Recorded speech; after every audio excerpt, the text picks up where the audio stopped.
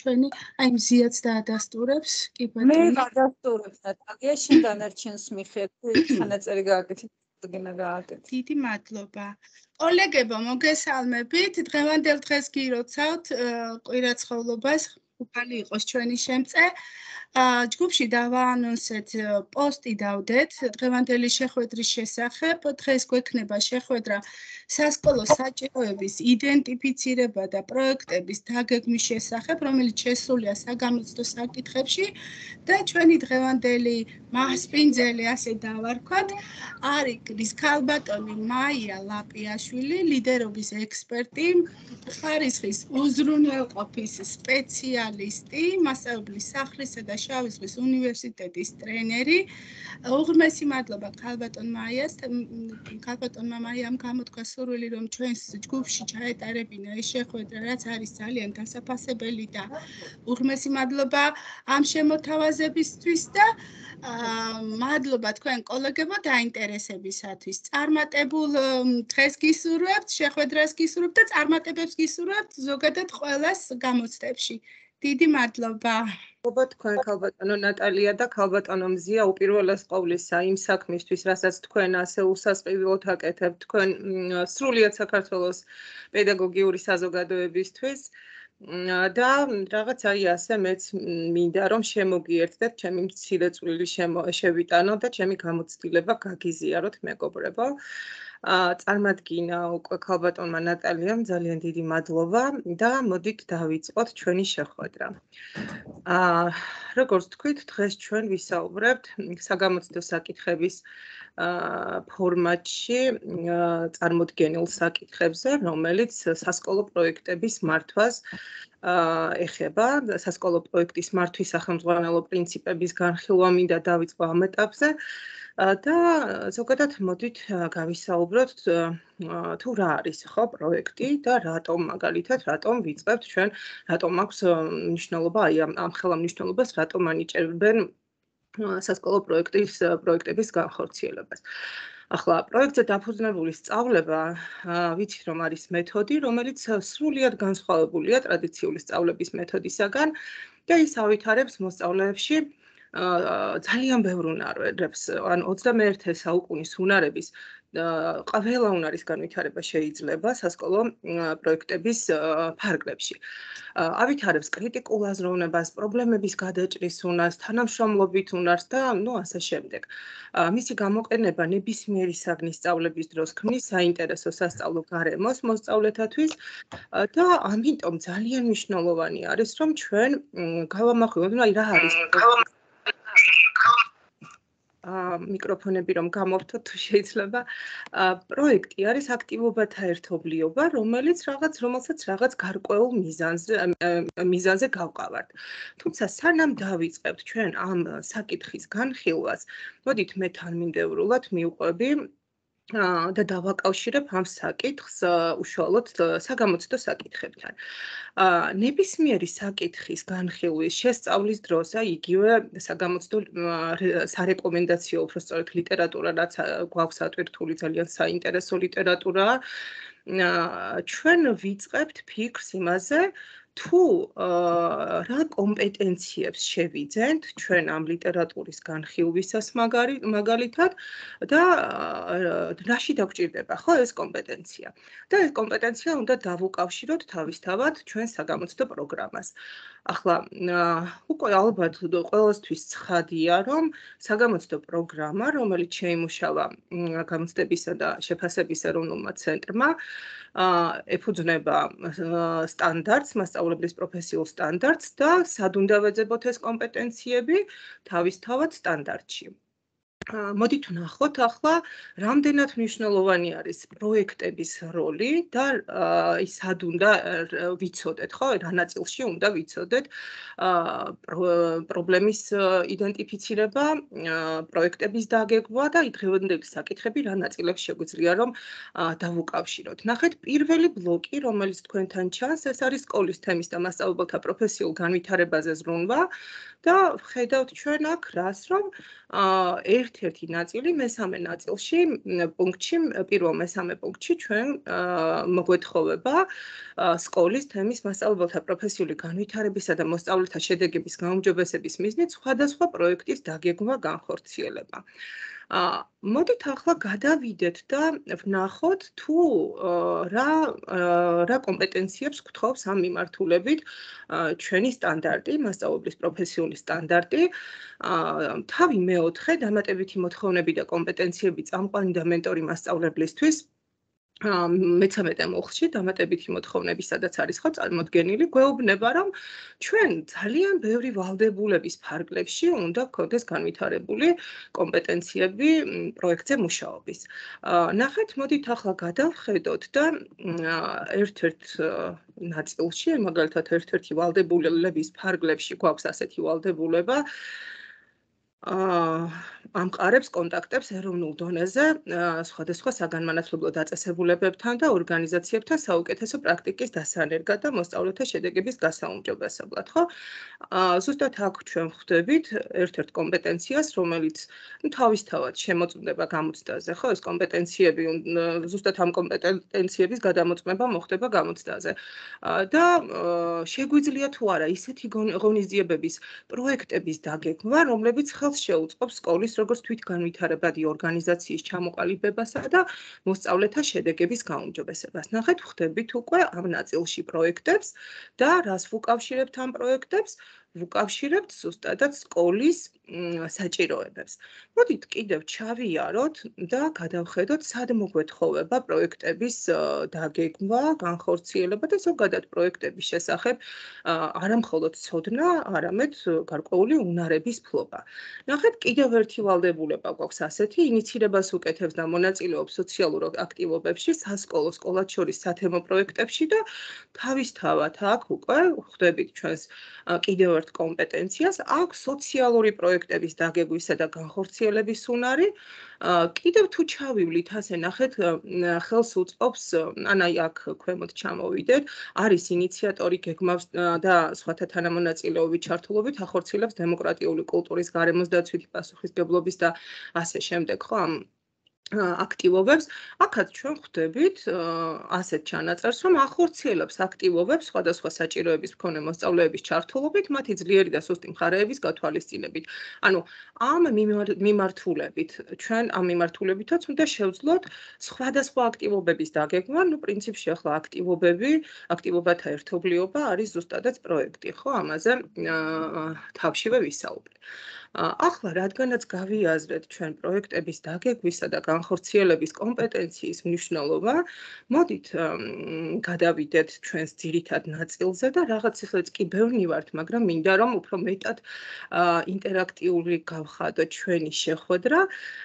აი რა ტიპის პროექტები გაგიხორციელებიათ, ან რა შინაარსის პროექტებზე გიმუშავიათ, გაგვიზიარეთ თქვენი გამოცდილება ჩატში. თქვენ გაქვთ სავარაუდოდ ჩატი, თუ ვერ ვხედავ აქ არ გვაქვს ჩატი. კარგით, მაშინ ხელისაწევის ფუნქცია რომ გამოიყენოთ და 2-3 მონაწილეს როგორ არა ჩატი გვაქვს, ხო? ხელისაწევის ფუნქცია მოიყენო და მე დავრთავ მიკროფონის ჩართვის შესაძლებლობას, იმიტომ რომ მიკროფონები მე გამოურთე ყველას და მე ვინც ხელს აიწევს რიგითობის მიხედვით ჩაურთავ მიკროფონებს. შვენიერი. მაშინ 2-3 მონაწილე იქნება საკმარისი, უბრალოდ რომ მოვახდინოთ, ესე ვთქვათ, წინარეცოდნის პროვოცირება, ხო? და გააქტიურება. აწეულ ხელებს ჯერჯერობით მე მგონი ვერ ვხედავ და მოდით კიდევ ერთხელ დავსვავ ასეთ შეკითხვას. რა სახის, რა ტიპის პროექტები გაგიხორციელებიათ მეგობრებო, ან რა შინაარსის პროექტები გაგიხორციელებიათ, ან უბრალოდ შეიძლება იცნობთ და შესაძლოა იცნობთ, გაგვიზიარეთ თუ გექნებათ ამის სურვილი. ქალბატონი ქეთევანი იწევს იმერლიშვილი ხელს.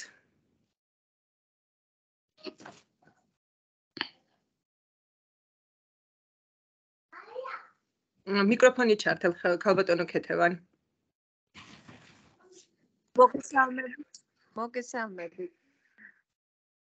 მოგესალმებით, გისმენთ. გახარს მუკუზნის საჯარო სკოლიდან და დიახ მე სამწუხაროდ თქვენი ხმა არის მის კარგად. იკარგება თქვენი ხმა და მოდით ბევრი პროექტი მაქვს გაკეთებული. არის ახლაც არის მის? კი, ახლა უკეთ ისმის. მე ვარ სამოქალაქო განათლების პედაგოგი და ძალიან ბევრი პროექტი მაქვს განხორციელებული სოციალური პროექტები.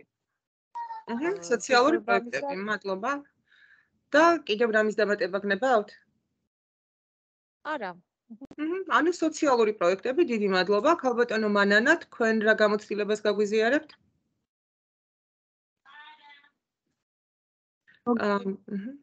მიკროფონი ჩაგერთოთ. ისევ გამოგერთოთ. არა, მიკროფონი მანანას ხავს შეჩართული. მე გავხარ დაწყებითი კლასის მასწავლებელი და ძირითადად პროექტებს ვახორციელებ ხოლმე სასწავლო პროექტებს საგნობრივი თვალსაზრისით, მაგალითად ნებისმეტყველებაში ძალიან აქტიურად თითქმის ყოველ წელს გვაქვს ასეთი საკლასო პროექტი და სასკოლოშიც ვიყავით ჩართულები. გავაშენეთ ყვავილების ბაღი. როგორც ჩანს, თან ახალი სკოლის მოდელის ფარგლებში გარემოს დაცვით პრიორიტეტულ თემაზე მუშაობთ სკოლაში, ხო? წელს მქონდა ინიციატივა, ახლა ვართ უკვე იმ ფაზაზე, წელს პირველი კლასი მყავს უკვე და ასეთი იდეა მქონდა მშობლებსაც და მას კლასსაც და ძალიან აქტიურად ამ თვალსაზრისით, იცით, აი თითქოს პირველი კლასელებისთვის ნაადრევია, მაგრამ იცით რა, აი პირველი კლასიდან რომ დავაწყებინებთ ბავშვებს ასეთ პროექტულ სწავლებას. გავაშენეთ ხეხილის ბაღი ამ ბავშვების სახელზე, ვაშლის ნამყენები დავრგეთ და ეხლა უკვე აი მადაჭამაში მოდისო რომ ნასკომია უკვე იმ ბაღის გვერდით ასევე ყვავილნარი და ბაღჩეობები. ძალიან მნიშვნელოვანია არა მხოლოდ დარგვა, არამედ მე მოვლა შემდეგ, ხო? სანამ დავუშვათ ვასწავლებ ბავშვებს და ავუხსენით და აი რაღაც აქტივობები ხომ გვაქვს, ნიადაგს უნდა გამოკვლევა, დავათვალიერეთ როგორი ამ ყველაფერს ბავშვები რა თქმა უნდა თავიანთი ასაკის შესაბამის დონეზე იგებენ, სწავლობენ, მე ვუთხარი რომ მე სხვა წელს უკვე გასცვლასაც გასწავლით ამ ხეხილის და შევისწავლეთ აი ვაშლის კულტურა, ყვავილები და დაძებნეს ბავშვებმა დაგუკლეს ინფორმაცია ვაშლის სარგებლიანობის შესახებ და ასე შემდეგ. ეხლა ვართ მერიასთან გვაქვს გაბნადებული წერილი, რაღაც დახმარებას თხოვთ, პატარა დახმარებას და ნელა-ნელა აი ამ აქტივობებს მივყვებით. ძალიან დიდი მადლობა, ქალბატონო მანანა და წარმატებები. მოდით ორ მონაწილეს ვკითხავთ კიდევ, ხო, რომ გადავიდეთ ის ბევრი სამუშაო გვაქვს და დროდადრო დანარჩენებსაც გექნებათ შესაძლებლობა რომ ჩაერთოთ პროცესში. ქალბატონი ფათუნა. მოგესალმებით, აქ რაც უნდა მეთქვა უკვე ითქვათ, ანუ სოციალური და სასწავლო პროექტები არსებობს, თუმცა რამდენადაც ვიცი, არსებობს კიდე საგრანტო პროექტიც. კარგით, მადლობა. და ინეზასაც ვკითხავთ დარახველიძეს. მიკროფონი მოგესალმებით. იცით, იქედან გამომდინარე, რომ ძალიან არ მომწონს ახლანდელი თაობების წიგნისადმი დამოკიდებულება, უკვე მე რამდენი წელია ჩვენ ვახორციელებთ ესეთ პროექტს, წაიკითხეთ წიგნები უკეთესად იქნები, ასაკის მიხედვით გვაქვს შერჩეული ბავშვების წიგნები, რომლებიც სკოლაშია გამოფენილი, რა უნდა წაიკითხონ და მოკლედ აი ძალიან ბევრი ღონისძიების შემდეგ საბოლოო არის კონკურსი, ვინ წაიკითხა, როგორ წაიკითხა და მე უხარია საჩუქრათილებს რომ გამარჯვებულები და რაც თორე ისინი იღებენ საუკეთესო მკითხველის წოდებას ყოველი წლის ბოლოს და მეორე რომელიც ასევე იქიდან გამომდინარე რომ როგორაც არ ცდილობს მაინც ძალიან დიდი დოზით არის ბულინგი კი არა უკვე მობინგის და მობინგი ჩემზე უკეთესით ეს უკვე ჯგუფური ძალადობაა აი ამ პროექტს ვერ ვანებებთ ხალხს რომ რა შეიძლება მეტი ემპათიურები გავხადოთ ჩვენი ბავშვებს. მადლობა ძალიან დიდი. ანუ ზოგიერთი თქვენი იდეა აქ ჩამონათვალში კი გვაქვს, მაგრამ მაინც მინდა რომ წარმოგიდგინოთ სხვადასხვა სატრენინგო ჯგუფებში ასე მოგროვებული ინფორმაცია და არსებობს ჩვენს გამოცდილებაში სოციალური სასწავლო პროექტები, კვლევით პროექტებზე გუმუშავია ზოგიერთ საერთაშორისო პროექტებს იცნობენ და ჩართულნი არიან ჩვენი კოლეგები. პროექტზე დაფუძნებული გაკვეთილი მაგალითად სასკოლო პროექტი ხო, რაც ახლა ჩვენთვის ყველაზე აქტუალურია დღევანდელ შეხვედრაზე.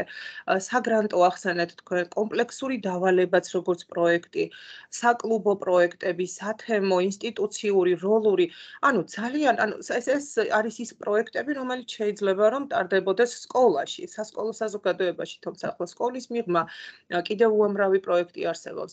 ის სკოლაში რაც ყველაზე ხშირად კეთდება და რა გამოცდილებაც გვაქვს, სულაც წინა სქემის ფარგლებში, თქვენ ახორციელებთ სოციალურ პროექტებს, მაგალითად კვლევაზე დაფუძნებული გაკვეთილებიც გქონდათ და იგივე არის რაც კვლევითი პროექტი, ასეთი პროექტები მოითხოვს კარგად გააზრებულ სტრუქტურას, დასახულ მიზნებს, ნებისმიერი პროექტი, კვლევის საგნის შესაბამის დასაბუთებას ყველა მონაწილისთვის, ინფორმაციის წყაროების განსაზღვრას, კარგად გააზრებულ მეთოდებს, შედეგებს და ის მთლიანად ექვემდებარება ასეთი პროექტი რაღაც მცირე კვლევის ლოგიკას და აქვს ჭეშმარიტად მეცნიერულ კვლევასთან მიახლოებული სტრუქტურა.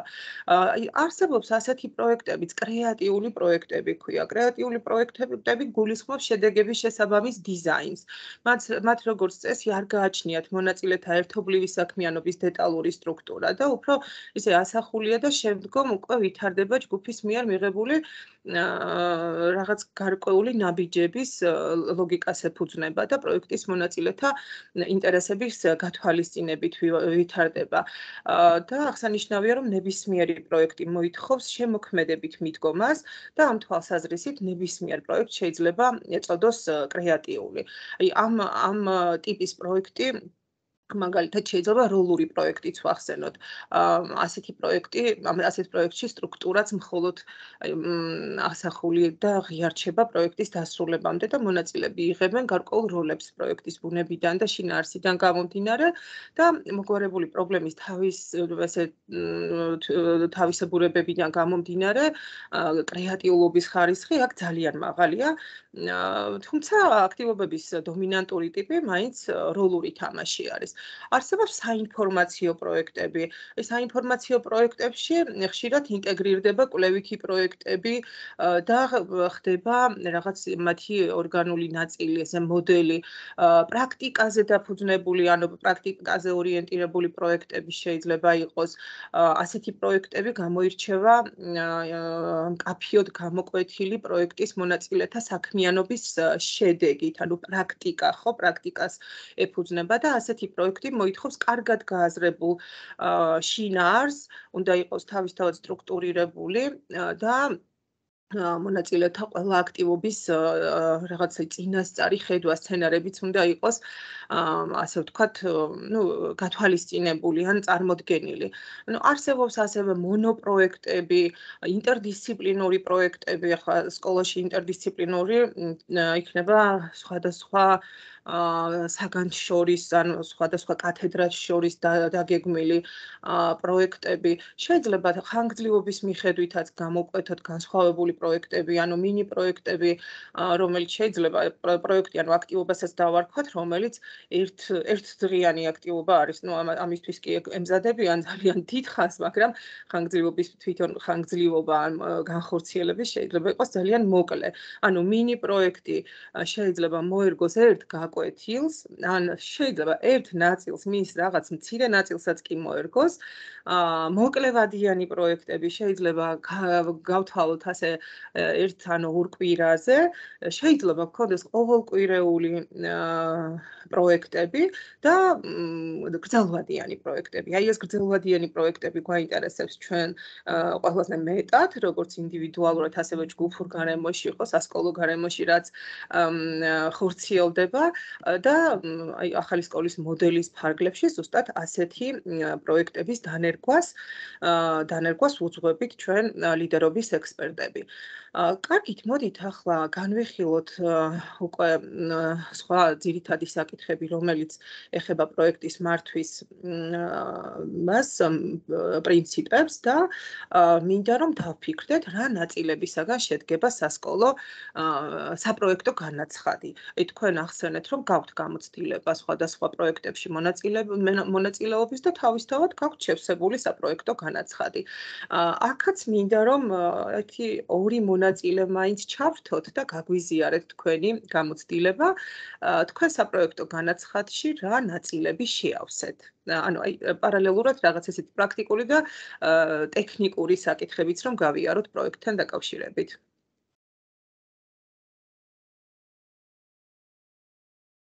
თუ გაქვთ სურვილი გაგვიზიარეთ, ხელს თუ ვინმე აიწევს, მოგცემთ ნებას რომ ჩაერთოთ. ქალბატონი ქრისტინა ნინო აქ ისმენთ ქალბატონოზია თუ ჩაურთავთ ხმას მიკროფონს კარგი იქნება. კარგით, რაღაც მე მგონი ტექნიკური ხარვეზი არის და შემდეგში ახლავე ბატონო ჩართული აქვს მიკროფონი. ჩართული აქვს ხო? კი, ისმენთ ქალბატონო ქრისტინა. გამარჯობათ. პირველ რიგში პროექტზე მუშაობისას ამ შემთხვევაში გულისხმობ სასკოლო პროექტს, რომელიც გამიკეთებია და რა ეტაპები გამივლია ამის ბოლომდე მისაყვანად. პირველი ეს არის პრობლემის იდენტიფიცირება, რაზეც შემდეგ პროექტი უნდა ავაგო. მიზნისა და ამოცანების განსაზღვრა პროექტის პრობლემის იდენტიფიცირების შემდეგ. ინდიკატორებისა და გადამოწმების საშუალებების შემუშავება, ანუ რითაც ვამოწმებთ პროექტი რამდენად გადის შედეგზე. მერე მონაწილე მხარეების გამოკვეთა ხდება პროექტში, ვინ მონაწილეობენ, რისკების შეფასება, SWOT ანალიზი და რესურსები, ბიუჯეტის განსაზღვრა და მონიტორინგი შეფასება საბოლოო ჯამში მდგრადობის თვალსაზრისით.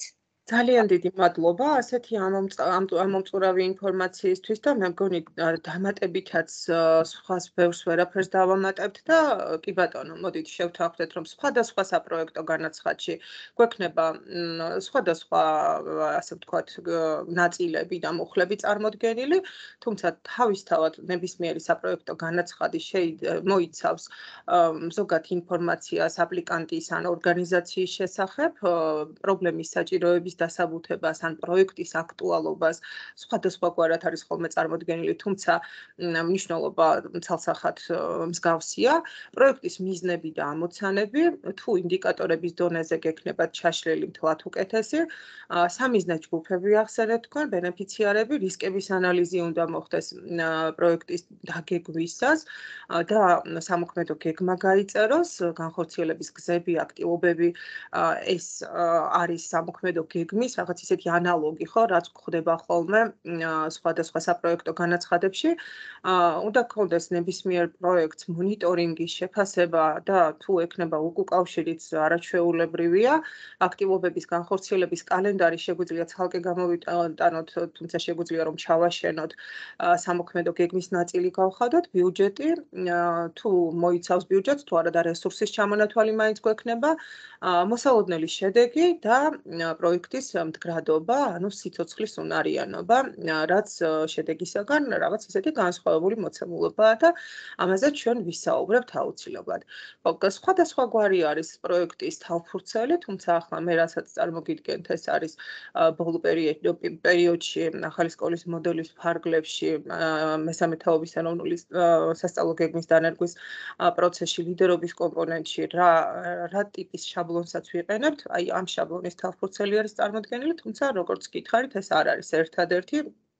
არსებობს უამრავი პროექტის შაბლონი, თუმცა სტრუქტურა მაინც ექნება მსგავსი, ხო? მოდით ახლა ნახეთ, აქ ჩვენ გვხვდება რა ძალიან მნიშვნელოვანი ნაწილი პროექტის სათაური. როგორ უნდა შევარჩიოთ პროექტის სახელწოდება, პროექტის სათაური? ნებისმიერ აქტივობას საჭიროა ჰქონდეს თავისი სახელწოდება, ამიტომ ვიდრე რაიმე გეგმის განხორციელებას დავიწყებდეთ, პირველ რიგში მოვიფიქროთ სახელი ჩვენი პროექტისთვის. პროექტის სახელწოდება რაც შეიძლება მოკლე, მარტივი უნდა იყოს, ადვილად დასამახსოვრებელი, ადამიანთა ფართო ფენებისთვის როგორც მისაღები, ასევე გასაგები უნდა იყოს, რაღაც ესე ლოზუნგივით უნდა იყოს, ხო, მამოტივირებელიც უნდა იყოს და სურვილსაც გიჩენდეს, რომ ჩაიხედო ამ პროექტში, გაეცნო, ან თუ გაიგებ ამ პროექტის შესახებ, გაეცნო რა ხდება ამ პროექტის ფარგლებში. და თქვენ ახსენეთ ძალიან მნიშვნელოვანი ნაწილი, ეს არის პრობლემის იდენტიფიცირება. პრობლემის იდენტიფიცირება არის პროექტის ყველაზე ესეთი საკვანძო ნაწილი, მეგობრებო. და თუ თქვენ წარადგენთ მაგალითად თქვენს პროექტს პარტნიორ ორგანიზაციებთან, ან იმის გაქვთ დაფინანსების სურვილი გაქვთ მაგალითად, ხო? და გინდათ რომ დონორი დააინტერესოთ თქვენი პროექტი, აი პრობლემა ისე უნდა გქონდეს გაწერილი, რომ კარგი გაგებით ავატიროთ რა ეს ადამიანები და მოუნდეთ რომ ამოიღონ ეს ფული და მოგცერ რომ აი რა მაგარი იდეა გაქვთ და მოდით დაგაფინანსებთ.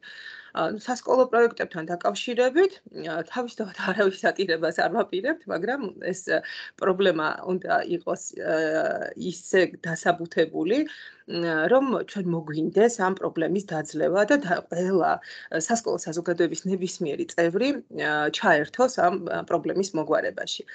მოდით ახლა დავიწყოთ ფიქრი, რა მექანიზმებით ან ინსტრუმენტებით შეიძლება პრობლემის ან საჭიროების იდენტიფიცირება.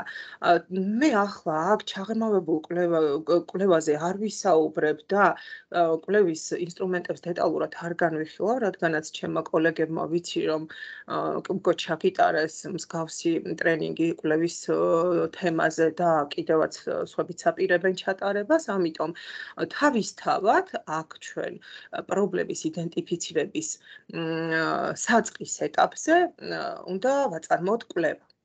ანუ სანამ პროექტის დაგეგმვას დავიწყებთ, სასურველია შევისწავლოთ იმ სკოლის ზოგადი მდგომარეობა, სადაც სასკოლო პროექტის განხორციელებას ვაპირებთ და ეგრეთ წოდებული პროფილის ანალიზისთვის კვლევის ინსტრუმენტის შერჩევა ან შედგენა დაგჭირდება. ახლა რატომ ვამბობ, რომ ან შერჩევა, ან შედგენა? არსებობს უამრავი ისეთი ქმედითი ინსტრუმენტი, რომელიც უკვე ნაცადით აპრობირებულიც არის, რატომაც არა, თუ კი თქვენ გამოგადგებათ, გამოიყენეთ, თუმცა თუ თქვენ გაქვთ სათანადო კომპეტენცია, გაქვთ სათანადო დრო, მაგალითად და საჭიროება, ხო, შეადგინეთ და უკვე იმოქმედეთ თქვენი ინსტრუმენტის დახმარებით. ანუ ამ ინსტრუმენტში შეგვიძლია შევიტანოთ პროექტთან დაკავშირებული საკითხები, გაანალიზების შედეგად გამოვკვეთოთ სკოლის დადებითი და უარყოფითი მხარეები, რაც ჩვენ მიერ დასმული პრობლემის გადაჭრის გზების მოძებნას მნიშვნელოვნად გაგიადვილებთ. ახლა პრობლემის საჭიროების იდენტიფიცირებაზე, როდესაც საუბრობთ, ხშირად ხდება სხვათა შორის არა მხოლოდ პროექტში არის ეს ნაწილი საყურადღებო, ნებისმიერ кейსში, რაც აი სიტუაციური ამოცანები, რაც გვაქვს, ხო, ღია კითხვები, სადაც გვაქვს საგამოცდო კითხვებში, პრობლემა თქვენ უნდა დაასაბუთოთ, ხო, ხშირად ხდება ასე, არა, უნდა გამოკვეთოთ, დაასაბუთოთ, მოძებნოთ მიზეზები და შესაძლოა შედეგებიც დაასახელოთ, რა შედეგები მოყვება, უარყოფითი შედეგები ამ პრობლემის მოუგვარებლობას და დასახოთ გზები. აი ფაქტობრივად ეს იგივე პროცესი არის, რასაც ჩვენ პროექტის დაგეგმვის პროცესში გავდივართ, ან პრობლემის საჭიროების იდენტიფიცირებისა და მიზნებისა და ამოცანების ჩამოყალიბების პროცესში, რასაც გავდივართ. ამიტომ აქ ძალიან მნიშვნელოვანია, რომ არ აგვერიოს ერთმანეთში, ხშირად ხდება ხოლმე აი ასეთი აღრევა და გვიჭირს პრობლემისა და მიზეზების ერთმანეთისაგან გამიჯვნა, ან მაგალითად პრობლემის და უარყოფითი შედეგების, ან შესაძლოა გადაწყვეტის გზების, ეს უფრო იშვიათი არის, თუმცა პრობლემის, მიზეზებისა და უარყოფითი შედეგების ერთმანეთისაგან გამიჯვნა უნდა ვიცოდეთ, მეგობრებო, და პრობლემის გამოკვეთა უნდა შევძლოთ ნებისმიერ სიტუაციურ ამოცანაში. პრობლემა არის გადახრა რაიმე სტანდარტიდან. ახლა შეიძლება თქვენ ისიც თქვათ, რომ მიზეზიც ხომ გადახრა არის, ხო? ან უარყოფითი შედეგიც თავისთავად უკვე გადახრა არის, მაგრამ ეს პრობლემა გარკვეული მიზეზებით არის გამოწვეული და მრავლდება უარყოფითი შედეგები რა არის გამრავლებული პრობლემები. ამიტომ უნდა შევძლოთ და გამოკვეთოთ ზუსტად ის საკითხი, ზუსტად ის გადახრა სასურველი ნორმიდან, რომელთან მიმართებითაც ჩვენ დავადგენთ მიზეზ-შედეგობრივ კავშირებს. თავისთავად პრობლემის ფორმულირება ხდება ნეგატიური ფორმით. პრობლემა არის ის, თუ რა არის, რა მდგომარეობა ახლა, ხოლო მიზანი არის ის, თუ რა უნდა იყოს, ხო? მიზანზე როდესაც ვსაუბრობთ, უკვე პრობლემის შებრუნებული ვარიანტი არის, ხო? აქ თუ ნეგატიური ფორმით არის, მიზანი იქნება პოზიტიური ფორმით ფორმულირებული. პრობლემა უნდა პასუხობდეს შემდეგ კითხვებს, რატომ არსებობს პრობლემა, მაგალითად, კონკრეტულად რაში მდგომარეობს პრობლემა, რა არის ამ პრობლემის არსი, ვინ რა წარმოქმნის პრობლემას, რა ფაქტორები ახდენენ გავლენას პრობლემაზე. პრობლემის განსაზღვრის დროს ასევე უნდა იქნას გათვალისწინებული შემდეგი კითხვები. რამდენად აქტუალურია ეს საკითხი ბენეფიციარებისთვის? ან რა სავარაუდო შედეგი შეიძლება მოყვეს სიტუაციას, რომლის შეცვლასაც ვცდილობთ ჩვენ? ან რა შეიძლება გაკეთდეს სიტუაციის გამოსასწორებლად. ასევე ვფიქრობთ, პირადად მე ხო რა შემიძლია, რა სახის ცვლილებები შემიძლია, პოზიტიურ ცვლილებებზე არის აქ საუბარი, შემიძლია განვახორციელო და მოვახდინო, ან რა სურვილები მაქვს, ხო? ამაზე ფიქრის დროს ჩვენ პრობლემის იდენტიფიცირების პროცესში ძალიან დიდ დახმარებას გაგვიწევს ძალიან ესეთი უნივერსალური ინსტრუმენტი, რომელსაც ჩვენ პრობლემების ხეს ვეძახით. შესაძლოა ბევრისთვის ნაცნობი არის ეს ინსტრუმენტი, თუმცა ძალიან ისეთი ქმედითი არის რა და ეფექტური არის და დაგეხმარებათ ამ ინსტრუმენტით სარგებლობა პრობლემის გამოკვეთის პროცესში. ნახეთ, რას გულისხმობს პრობლემების ხე. ახლა ხის დახატვა თავისთავად არ არის საჭირო, თუმცა შეგიძლიათ ახლა თუ გექნებათ ამის დრო და სურვილი დახატოთ. რას გულისხმობს შუაში ხის ტანში, ასე ვთქვათ, იწერება პრობლემა. ნახეთ, პრობლემა უბრალოდ დასაბუთების გარეშე. უნდა გავასიტყვიეროთ, ხო? ის პრობლემა და რაღაც მოკლე კონტექსტში წარმოვადგინოთ. ქვემოთ ფესვებში იწერება მიზეზები. მიზეზები რა არის? ეს არის ის გარემოებები, ფაქტორები, მაგალითად ფაქტორებისა და გარემოებების ერთობლიობა, რომელიც იწვევს პრობლემას. ხოლო ზემოთ ტოტებში იწერება უკვე შედეგები, ანუ ეს არის ის უარყოფითი შედეგები, რომელიც განპირობებული არის პრობლემით, რომელიც უკვე დადგა, ან სავარაუდოდ დადგება. შესაძლოა ჯერ არ დამდგარა, მაგრამ თუ პრობლემას ვერ მოვაგვარებთ, დადგება. ნახეთ, აქვე წარმოგიდგენთ მიზნების ხეს. მიზნების ხე, მიზანი რა გითხარით, რომ პრობლემის შებრუნებული ვარიანტია, ხო? მიზნების ხეში ჩვენ უკვე მიზნის შუა ტანში ხის მასში შუა ნაწილში ვწერთ მიზანს, ეს იქნება პოზიტიურად ფორმულირებული პრობლემა, ასე ვთქვათ. ეს მიზეზები, რაც ფესვებში გვაქვს მოცემული, შეგვიძლია უკვე მოვარგოთ ამოცანებს და ამოცანა რა არის? ეს არის მიმართულებები, რომელიც მაგალითად მიზნისაკენ მიგვიყვანს. აქტივობათა ერთობლიობა. ამოცანას მივყავართ მიზნამდე. ხოლო მიზანს მივყავართ შედეგამდე. ანუ რა არის შედეგი? შედეგი არის მიზნის მიღწევით დამდგარი დადებითი შედეგი. ანუ ის უარყოფითი შედეგები, რაც პრობლემების ხეში ჩვენ გვესახებოდა, წესით მიზნის მიღწევის შემდეგ დადებით შედეგებად უნდა წარმოგვიდგეს.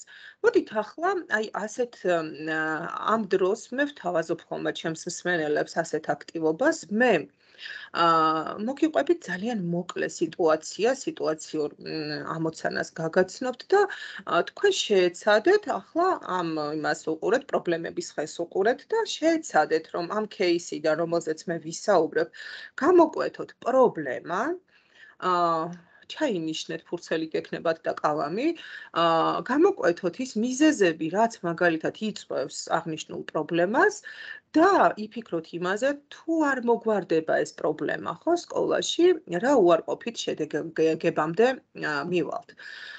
სიტუაცია ასეთია, სკოლის დირექტორთან ერთად წარმოიდგინეთ, რომ თქვენ ხართ ხარისხის ჯგუფის წევრი და სკოლის დირექტორთან ერთად სკოლაში მიმდინარე პროცესებზე დაკვირვებით რაღაც საგონებელში ჩავარდით.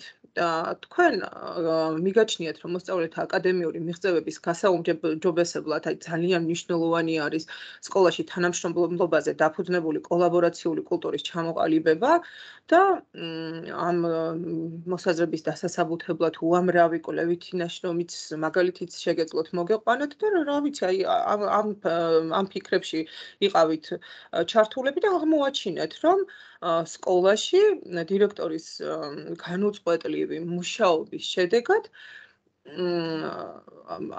წისვლა რაღაც არანაირი წისვლა არ იგრძნობა მოსწავლეთა აკადემიური შედეგების თვალსაზრისით. ანუ ნახეთ, თანამშრომლობითი კულტურის კოლაბორაციული კულტურის ჩამოყალიბების პროცესის ასახვა თქვენ მიგაჩნდათ, რომ იქნებოდა ძალიან ესეთი დადებითი მოსწავლეთა შედეგებზე, თუმცა აღმოჩნდა, რომ არ არის არანაირი შედეგი. რა ხდებოდა მანამ? მანამ სანამ თქვენ ამ დასკვნამდე მიხვიდოდით 3 წლით ადრე სკოლის დირექტორმა შექმნა ინტერდისციპლინური გუნდები, გადაანაწილა თანამშრომლები ამ გუნდებში და აუხსნა, რომ აი თქვენ ახლა იმუშავებთ ამ ჯგუფებში, გექნებათ ურთიერთგაზიარების შესაძლებლობა და შემდეგ უკვე შევხედოთ თქვენი მუშაობა როგორ აისახება მოსწავლეთა შედეგებზე. 3 წლის შემდეგ მოიკითხა დირექტორმა და თქვენს ხარისხის ჯგუფის წევრებმაც მოიკითხეს ეს ამბავი და აღმოჩნდა, რომ არაფერიც არ გამოსწორებულა, მოსწავლეთა აკადემიური შედეგები არ გამოსწორებულა. თქვენ გადაწყვიტეთ და დაესწარით დირექტორთან ერთად ინტერდისციპლინური გუნდების შეხვედრებს და დააკვირდით თუ რა თემაზე მუშაობდნენ. ერთ-ერთი გუნდი მაგალითად განიხილავდა მოსწავლეთა დისციპლინის საკითხებს, მეორე ჯგუფში მაგალითად განიხილავდნენ მოსწავლეთა დაგვიანებით გამოწვეულ დისციპლინური გადაცდომების შემცირებებს. ერთ-ერთ ჯგუფში მაგალითად საველე ვიზიტთან, ექსკურსიასთან დაკავშირებული რაღაც მნიშვნელოვანი საკითხები განიხილეს, ერთად გეგმავდნენ ლაშქრობას და ბავშვები უნდა წაეყვანათ და აი ამ საკითხებზე მსჯელობდნენ. თითქოს აი ამ პროცესებში ყველა იყო ასე ჩართული, თუმცა აღმოჩნდა, რომ არც ერთი ჯგუფი მაგალითად არ საუბრობდა კურიკულუმზე, არც ერთ ჯგუფში არ მიმდინარეობდა მუშაობა შეფასებაზე, გაუგებარი იყო საერთოდ როგორ და რა ფორმით შეძლებდნენ ერთობლივად მუშაობას კურიკულუმზე, რადგანაც სულ სხვადასხვა კათედრების მასწავლებლები იყვნენ აქ წარმოდგენილები და ზოგიერთი მასწავლებელი უკმაყოფილებასაც გამოთქვავდა უკვე, რომ რაღაც არაფერი არ გამოდის ეს 3 წელია და ახლა რა უნდა გამოგვივიდეს, ხო?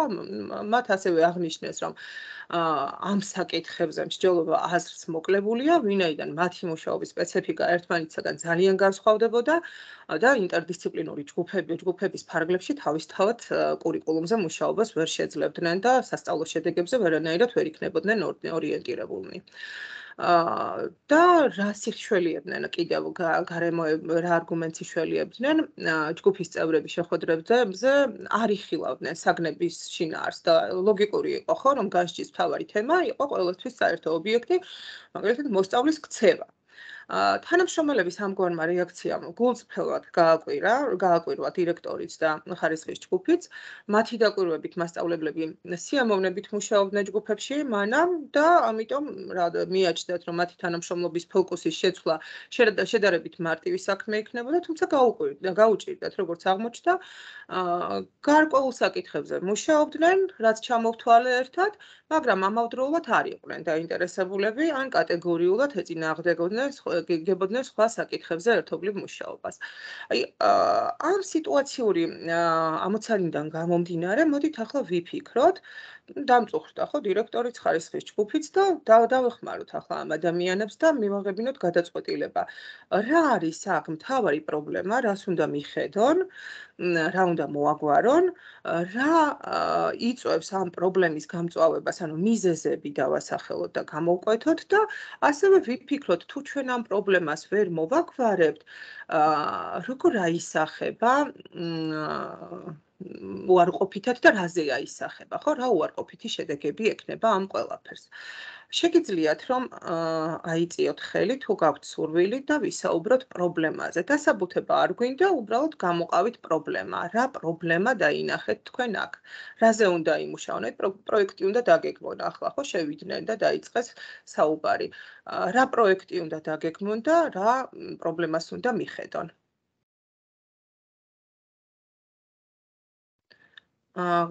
ქალბატონი შორენა იწევს ხავს, მაგრამ დაწია.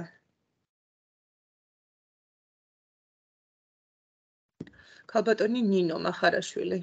შორენა ჩართული მიკროფონი. შორენას ხანეთი მოგესალმებით კი. აი ამ თქვენი მაგალითიდან გამომდინარე, სიტუაციური მაგალითიდან გამომდინარე, თანამშრომლობითი კულტურის ნაკლებობა არის პრობლემა. მადლობა. თანამშრომლობითი კულტურის ნაკლებობა სკოლაში. მადლობა. ნინო რა სიტყვის მახარაშვილი? ამ დაბალი აკადემიური მოსწრება მთავარი პრობლემა სკოლაში. მოსწავლეთა დაბალი აკადემიური მოსწრება არის პრობლემა, ხოლო აი ეგ თანამშრომლობითი კულტურა, რომ არ არის და დაუგეგმავი პროცესები, რომ ეს გამოწვევი მიზეზებია უკვე. კარგით, მადლობა. შემდეგ შევაჯამებთ და ვისაუბრებთ ქალბატონო ქრისტინა ალბათ ხო ნინოა? დიახ, მეც ვთვლი, რომ თანამშრომლობითი კულტურის არ ქონა არის პრობლემა, საერთო ხედვის არ ქონა და თუნდაც ინტერდისციპლინარულ ჯგუფს არ ქონდა სამოქმედო გეგმა ერთობლივად შემუშავებული, რომელზედაც შემდეგ რომლის ეფექტურად განხორციელების შედეგად მოხდებოდა მიზნის მიღწევა. კარგი, ძალიან დიდი მადლობა მეგობრებო. გეთანხმებით, რომ აქ მთავარი პრობლემა არის თანამშრომლობითი კულტურის არ ქონა, ანუ ეს არ არის ხო კულტურა, რაც არის აქ წარმოდგენილი, ჩვენ კი ვხედავთ, რომ მასწავლებლები რაღაც საკითხებზე მუშაობენ ერთობლივად, შეთანხმებულად მაგალითად, მაგრამ ეს არ არის თანამშრომლობითი კულტურა. თანამშრომლობითი კულტურის შესახებაც მინდა რომ გაგესაუბროთ, თუმცა სანამ გადავალ ამ საკითხზე, ეს უფრო მიზნისაკენ წაგვიყვანს, ხო, მიზნის ფორმულირებაში დაგვეხმარება და კონკრეტული აქტივობების გააზრებაში, მინდა რომ ახლა ამ პრობლემის გამომწვევ მიზეზებზე ისაუბროთ, რაც ჩემს მოყოლილ ამბავში შეიძლება გამოჩნდა და შესაძლოა თქვენს გქონდეთ ვარაუდი, რომ აი ასეთი პრობლემები, ასეთი ფაქტორები ან გარემოებები იწვევდნენ აღნიშნულ პრობლემას.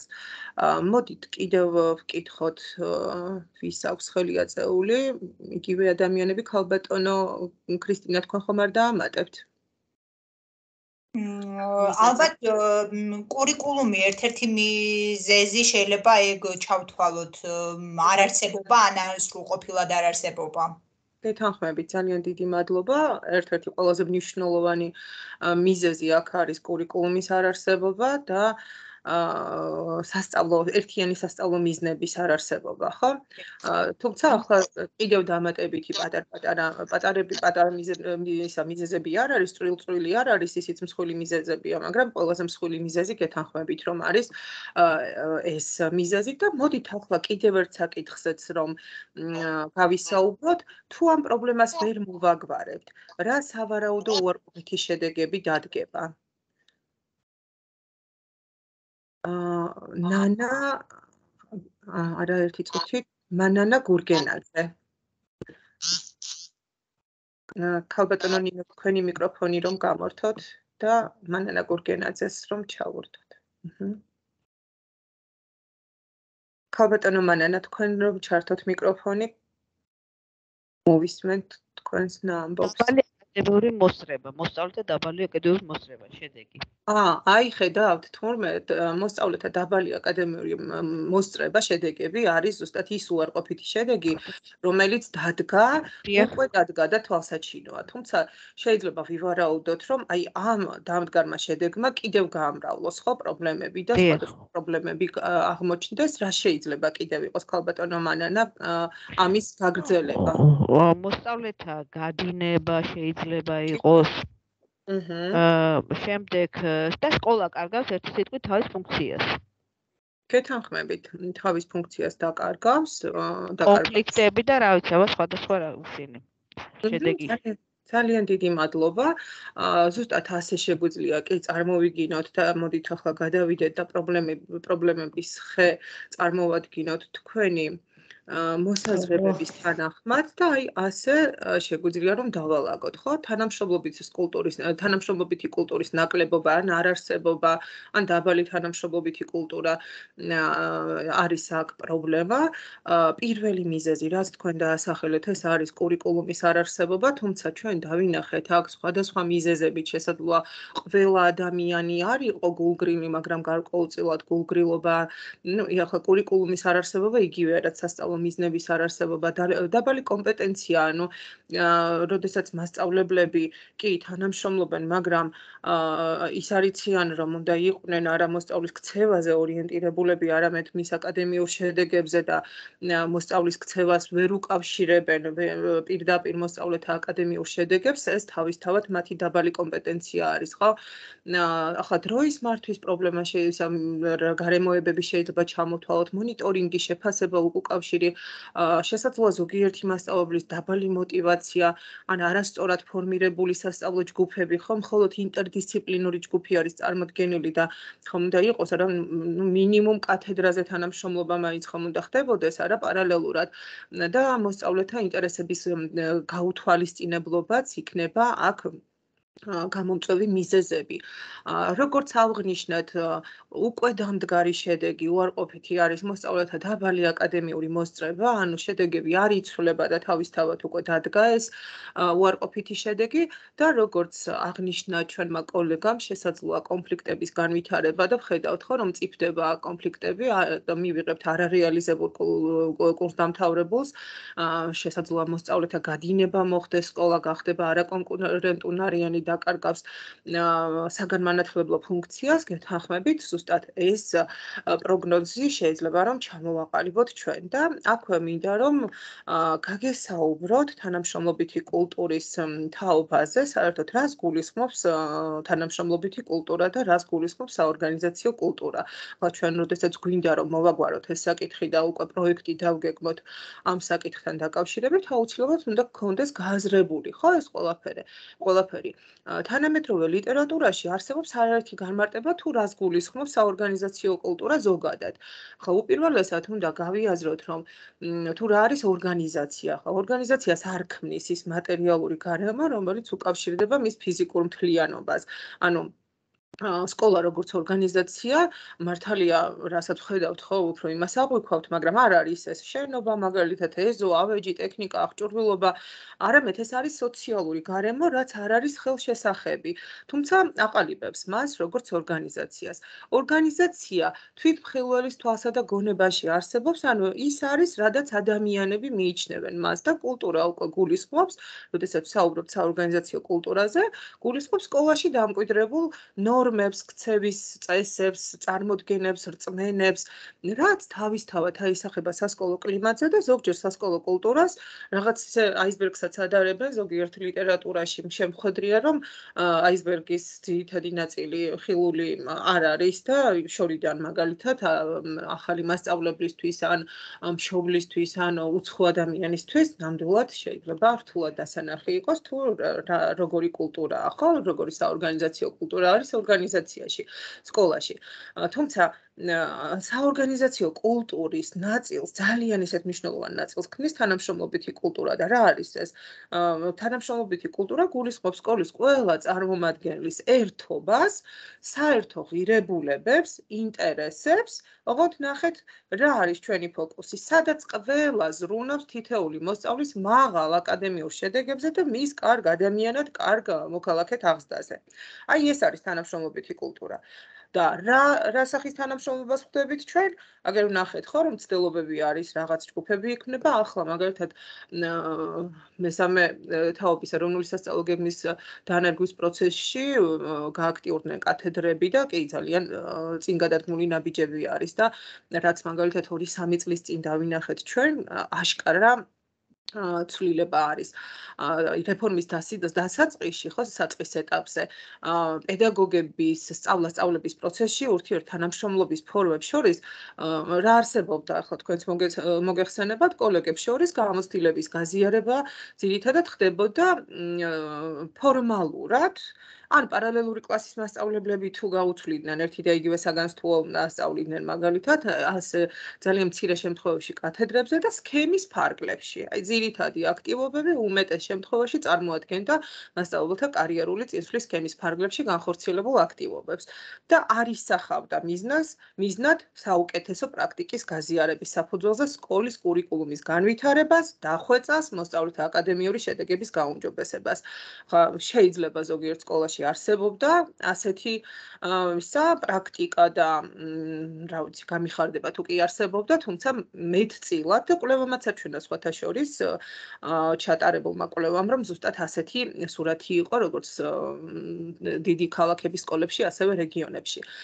ბევრი პედაგოგი კარგია უკვე რომ მივიდა, ხო, ეტაპობრივად მივიდა დასკვნამდე, რომ კოლეგებთან თანამშრომლობა უკეთესია, ვიდრე იზოლირებულად მუშაობა, თუმცა მიუხედავად ამისა, რომ რიგ საკითხებზე მასწავლებლები თანამშრომლობენ, ეს ხშირ შემთხვევაში არ იძლევა მაინც მოსწავლეთა მიღწევების გაუმჯობესების რეალურ შედეგებს. აი თუ ჩვენ პროექტის დაგეგმვას გეგმავთ და პროექტს დავგეგმავთ თანამშრომლობითი კულტურის განვითარებაზე, ჩამოყალიბებაზე, ხო?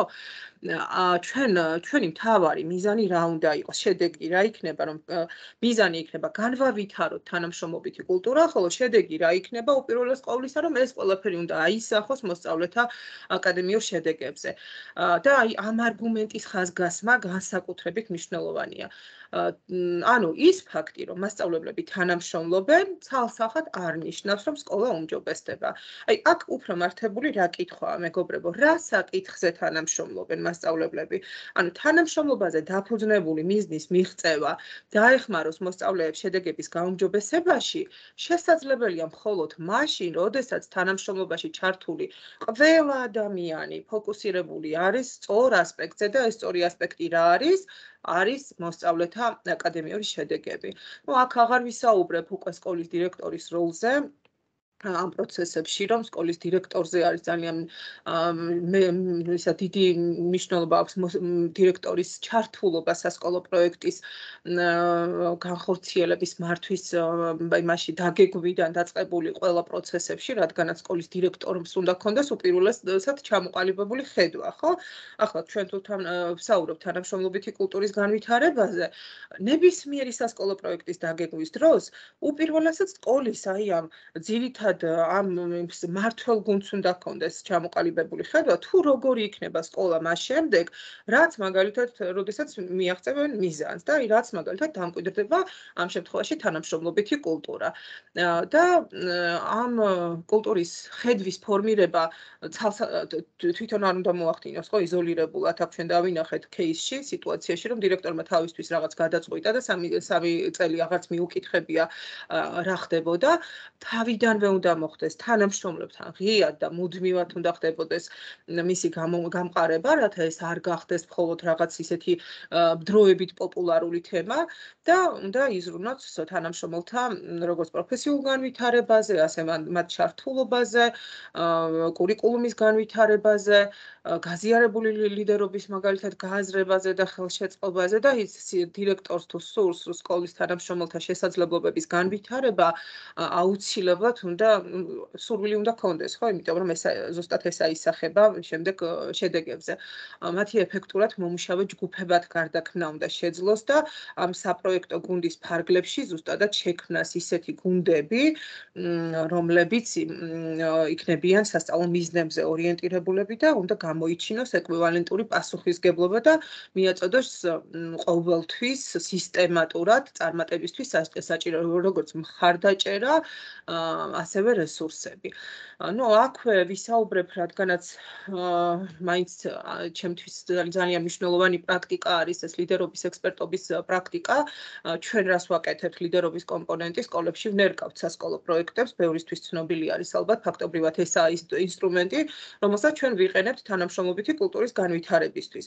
კი, სასკოლო პრიორიტეტული თემების განვითარებას ვახდენთ, თუმცა სასკოლო პრიორიტეტული თემა არის ამ შემთხვევაში ის თემა, რომელიც გვეხმარება თანამშრომლობითი კულტურის განვითარებაში. და სკოლამ როგორც საგნების სწავლასწავლებით, ასევე სასკოლო აქტივობებით, იქ მაგალითად ფორმალური, არაფორმალური საკლუბო, საწრეო მაგალითად, მოსწავლეთა, მშობელთა, მასწავლებელთა ჩართულობით, ზუსტადად უნდა შეუწყოს ხელი აი ასეთი საორგანიზაციო თანამშრომლობითი გარემოს შექმნას. და ძალიან მნიშვნელოვანი არის ნებისმიერი სტრუქტურის როლი ამ პროცესებში. ხო, აი ასე თუ დამინახავთ ჩვენ თანამშრომლობით კულტურას, უკვე აღარ გაგვიჭირდება მიზანზე კონცენტრირება, თავისთავად ახლა ჩვენი მიზანი იქნება სკოლაში თანამშრომლობითი კულტურის განვითარების ხელშეწყობა.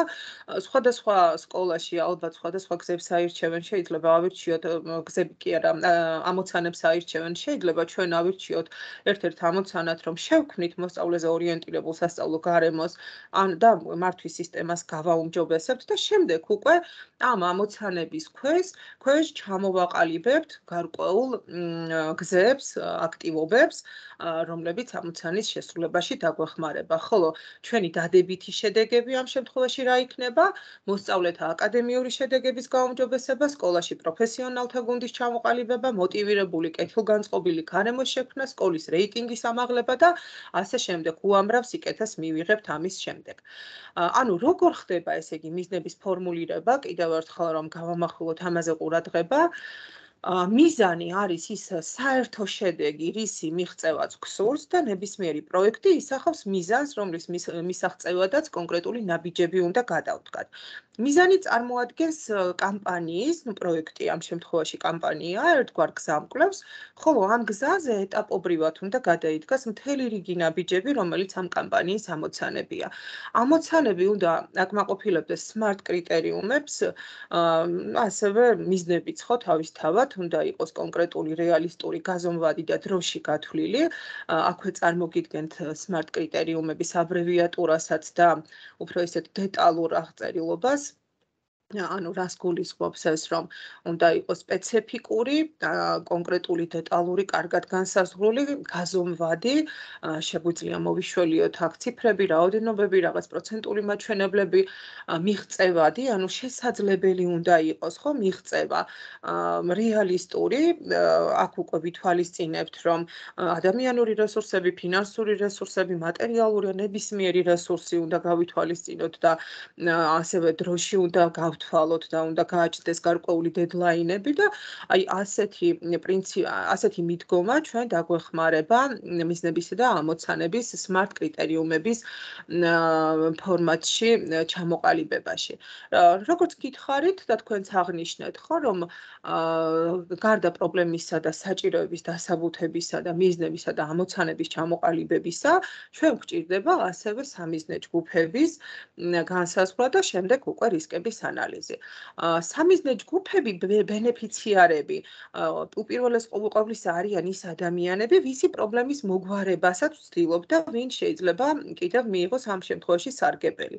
ახლა აი ამ პროექტის ფარგლებში, რომელსაც ჩვენ ჯერჯერობით ვირტუალურად ვგეგმავთ, ხო, თანამშრომლობითი კულტურის განვითარებას ვგეგმავთ. ვინ მიიღებს ყველაზე მაღალ სარგებელს? ახლა აღარ ჩაგართვევინებთ მიკროფონებს, თავისთავად მიიღებს სარგებელს პირველეს ყოვლისა მოსწავლე მიიღებს სარგებელს მასწავლებელი, ირიბი სარგებელი ექნება, ირიბი კი არა პირდაპირ სარგებელი ექნება მშობელს, რადგანაც გვეყოლება კმაყოფილი მშობელი არის ჩვენი მთავარი დამკვეთი, ხო, სახელმწიფო და მშობელი ყავს დამკვეთი. და ჩვენ მომსახურე პერსონალი ვართ და მათი ინტერესების დაკმაყოფილებას ვემსახურებით. და ირიბი სარგებელი შეიძლება მიიღოს იმ თემმა, რომლის ფარგლებშიც არსებობს სკოლა, რადგანაც თემის სიამაყე და სიძლიერე არის, ხო, ძლიერი სკოლა. და სამიზნე ჯგუფებში ასევე ჩვენ უნდა გავიაზროთ ის ჯგუფები და ადამიანები, რომლებიც ჩაერთვებიან იმის პროექტის განხორციელების პროცესში. ანუ პროექტის წარმატება დამოკიდებულია იმაზე, თუ რამდენად აქტიურად ვიმუშავებთ სხვადასხვა ინტერესთა ჯგუფებთან, ინსტიტუტების წარმომადგენლებთან, საზოგადოებასთან. ჩვენი მომხრე შეიძლება გახდეს ნებისმიერი ადამიანი, ვინც მეტნაკლებად იზიარებს ჩვენს ინტერესს მოცემული პრობლემის შემცირებასა თუ მოგვარებაში. მომხრეთა და გულშემატკივართა შეძენა პროექტის პროცესზე უდიდეს ეფექტს ახდენს. ეს შეიძლება იყოს პარტნიორი ორგანიზაციები, მუნიციპალიტეტი, შეიძლება იყოს სხვა საგანმანათლებლო ორგანიზაციები.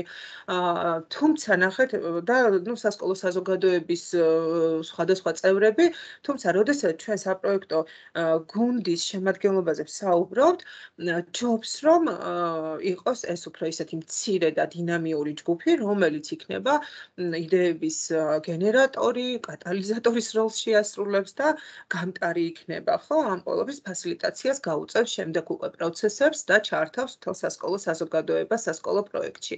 ამიტომ მნიშვნელოვანია ზუსტად შევარჩიოთ სამიზნე ჯგუფები, მოკავშირეები და ოპონენტები. ასევე ძალიან მნიშვნელოვანი არის ჩვენთვის გავიაზროთ წინასწარ, თუ რამ შეიძლება შეგვიქმნას პროექტის განხორციელების პროცესში გარკვეული დაბრკოლება.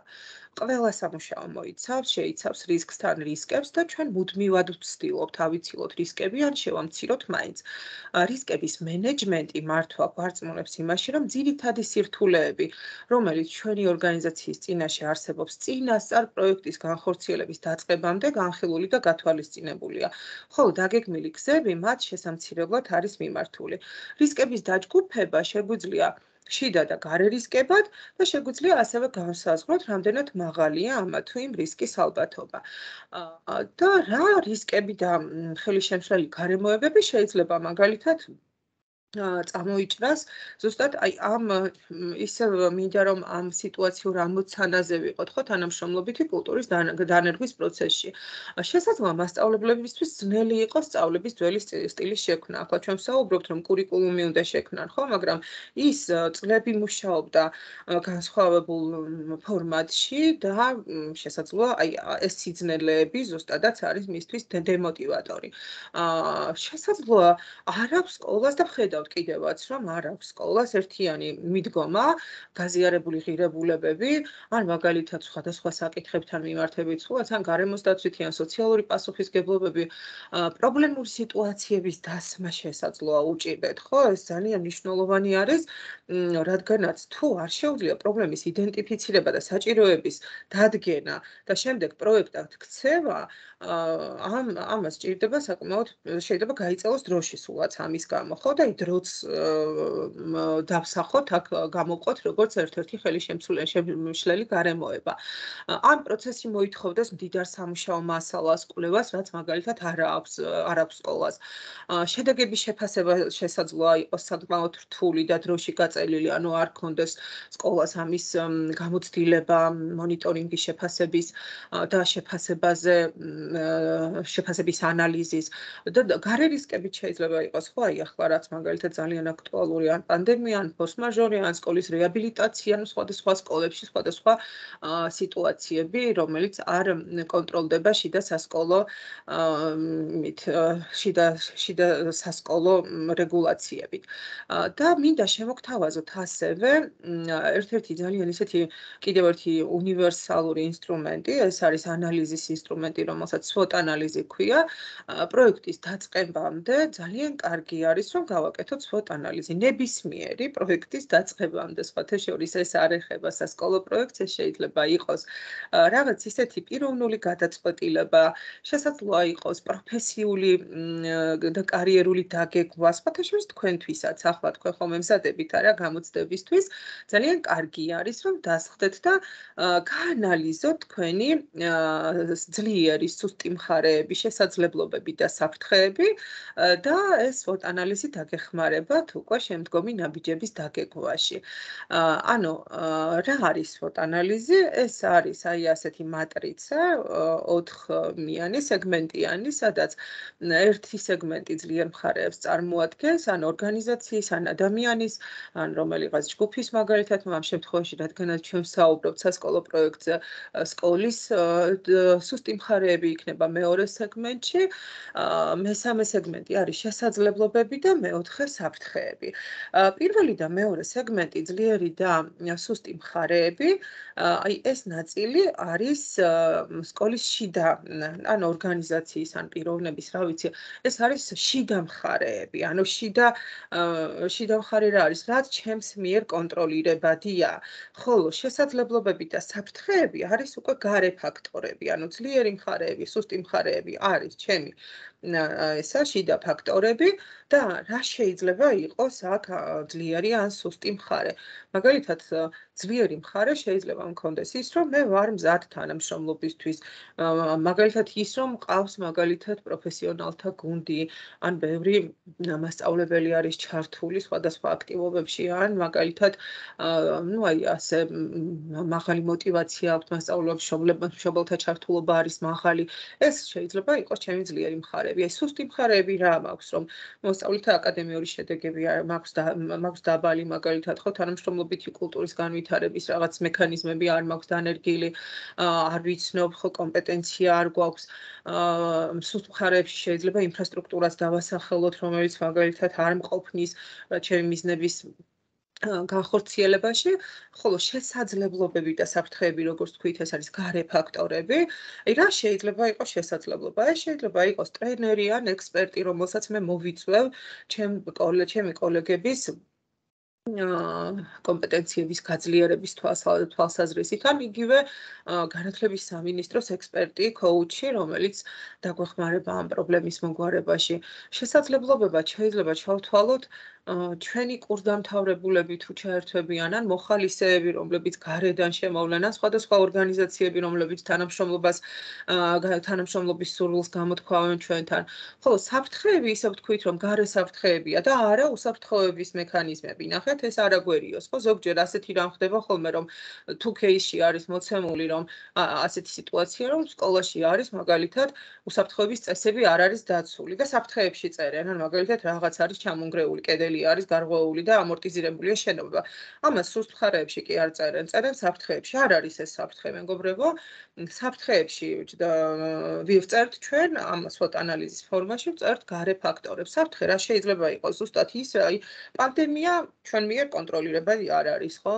რაღაც საკანონმდებლო საკითხები, რომელიც მაგათ დროდადრო იცვლება, ესე ჩვენზე არ არის დამოკიდებული და ჩვენ რაღაც გზა რომ ავირჩიოთ და დავიწყოთ მოქმედება, შესაძლოა ვეღარ ვიმოქმედოთ ამ ცვლილებების გამო.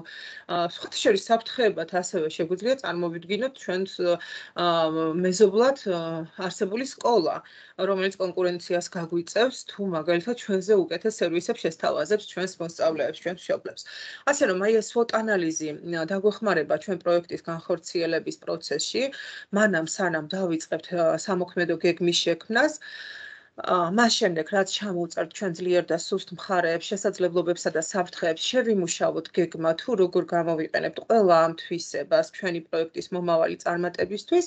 SWOT ანალიზი გვეხმარება იმაში, რომ სწორად გქონდეს გააზრებული საკუთარი შესაძლებლობები და თუ კი რაიმე პრობლემაა, მის გამოსწორებაზე დროულად ვიმსჯელოთ.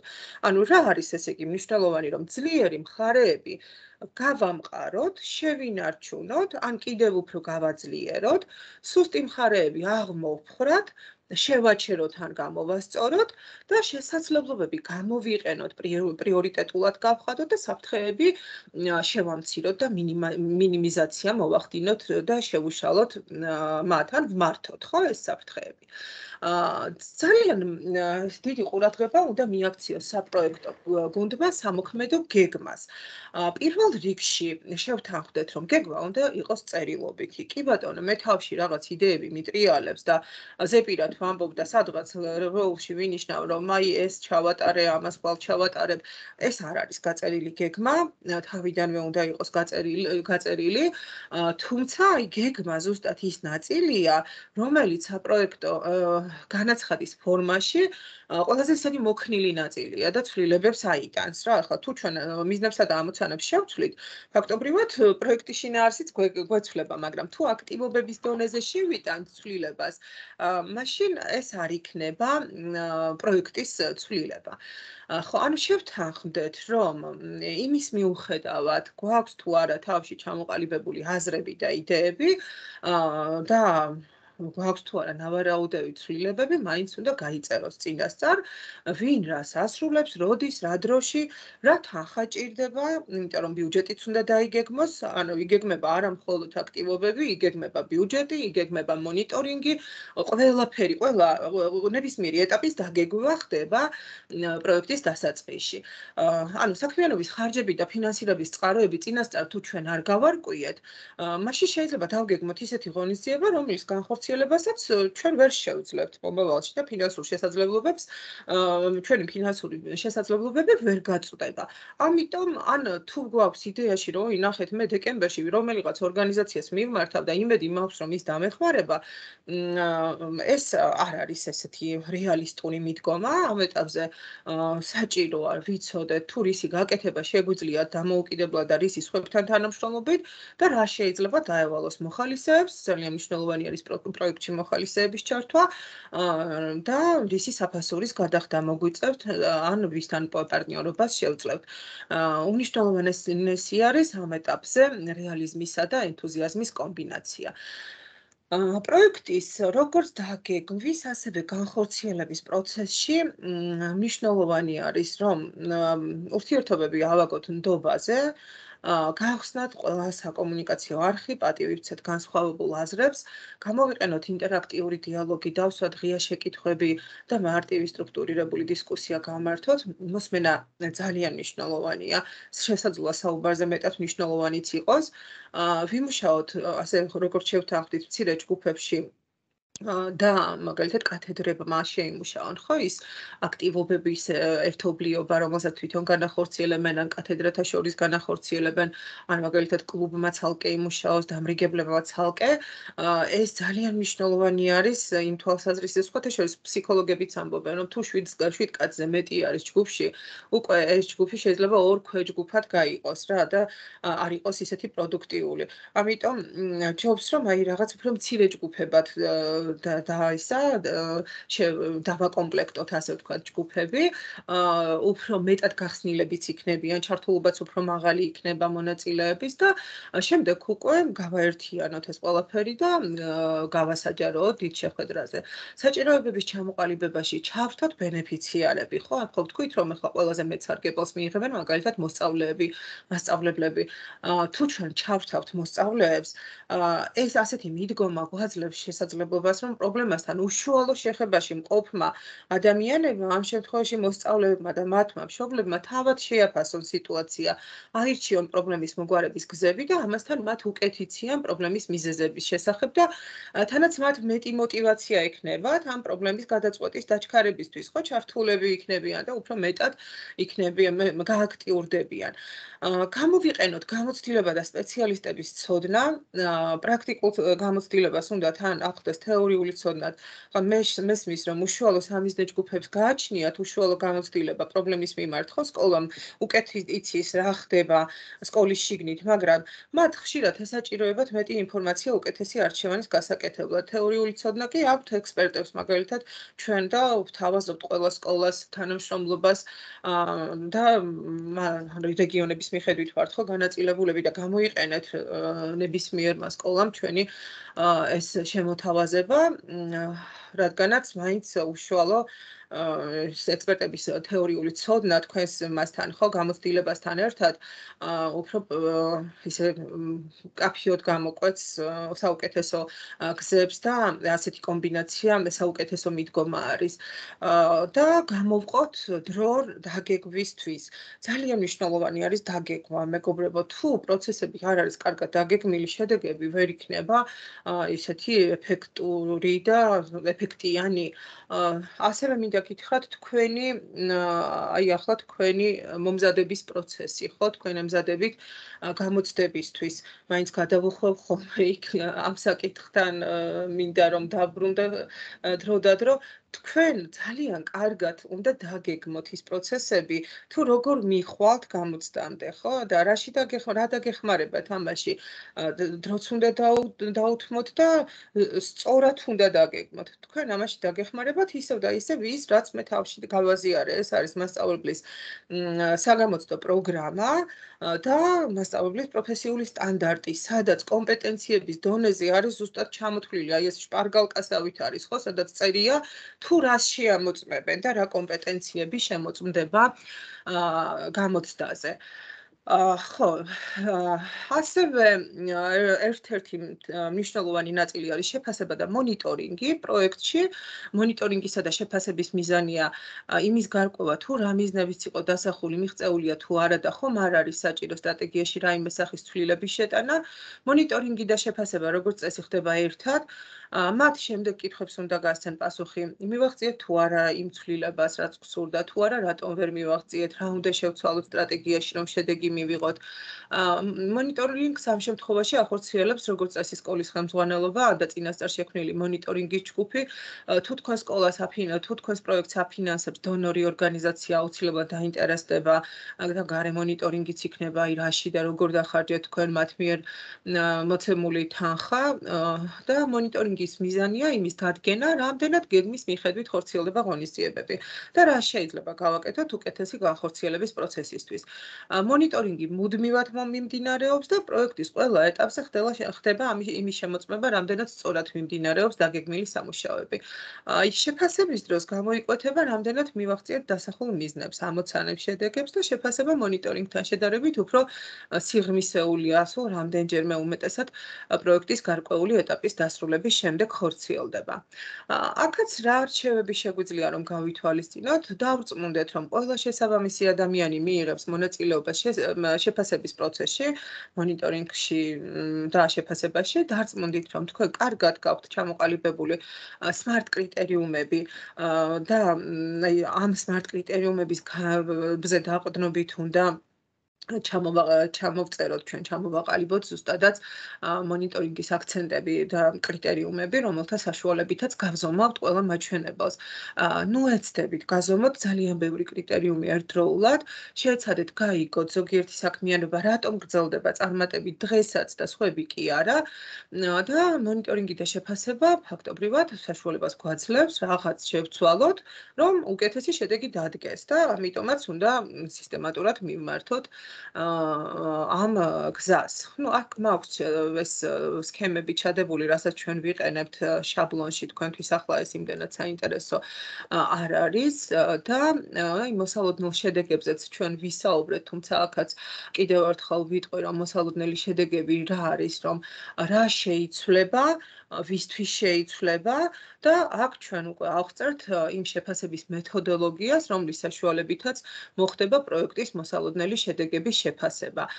მოსალოდნელი შედეგები შეიძლება იყოს როგორც რაოდენობრივი, ასევე თვისებრივი, შეიძლება ჩამოვაყალიბოთ როგორც მოკლევადიან, ასევე გრძელვადიან მასში ფორმატში, სხვადასხვა შაბლონში, სხვადასხვა მოთხოვნა, თუმცა ცალსახად ეს იქნება ჩვენი ხედვა თუ რა შეიცვლება და რა პოზიტიურ გავლენას მოვახდენთ ჩვენ მომავალში ჩვენი პროექტის განხორციელებით შემდეგ ეტაპზე, ხო? აი ასე რომ შევხედოთ. ასევე ხო, სანამ ვისაუბრებ მდგრადობაზე, ძალიან მნიშვნელოვანი კომპონენტი არის ასევე მდგრადობის კომპონენტი, მინდა რომ გაგესაუბროთ, კიდევ ერთი кейსი გაგიზიაროთ და უკვე სხვა თემაზე გადავერთოთ, ხო? ახლა ერთადერთი პრობლემა თანამშრომლობითი კულტურა ხომ არ არის, სადაც პროექტის დაგეგმვა მხოლოდ ამ თემაზე ხომ არ ხდება, უამრავი თემები არსებობს და რადგანაც ჩვენ დავინახეთ, რომ აი ასეთი კავშირები არის მდგრადი განვითარების პრინციპებთან, გარემოს დაცვის პასუხისგებლობასთან, დემოკრატიული კულტურის ჩამოყალიბებასთან დაკავშირებით, მოდით ახლა გადავინაცვლოთ უკვე მსგავს საკითხებზე, რადგანაც გარკვეული თეორიული საფუძველი გვაქვს ამის და შემოგთავაზებთ კიდევ ერთ кейს, რომელშიც გვექნება ძალიან მოკლედ აღწერილი სასკოლო სიტუაცია.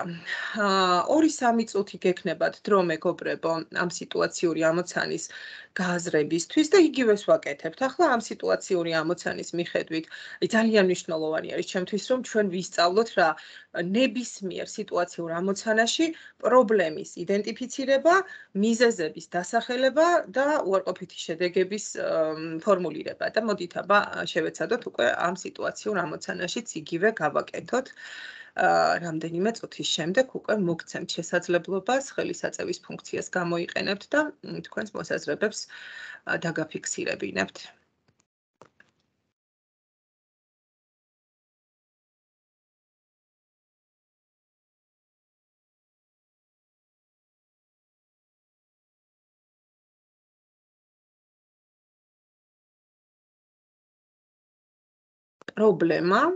პრობლემის გამომწვევი მიზეზები და გადაჭრის გზები. არა, გადაჭრის გზებზე არ მივდივართ ჯერ. სავარაუდო უარყოფითი შედეგები უკაცრავად.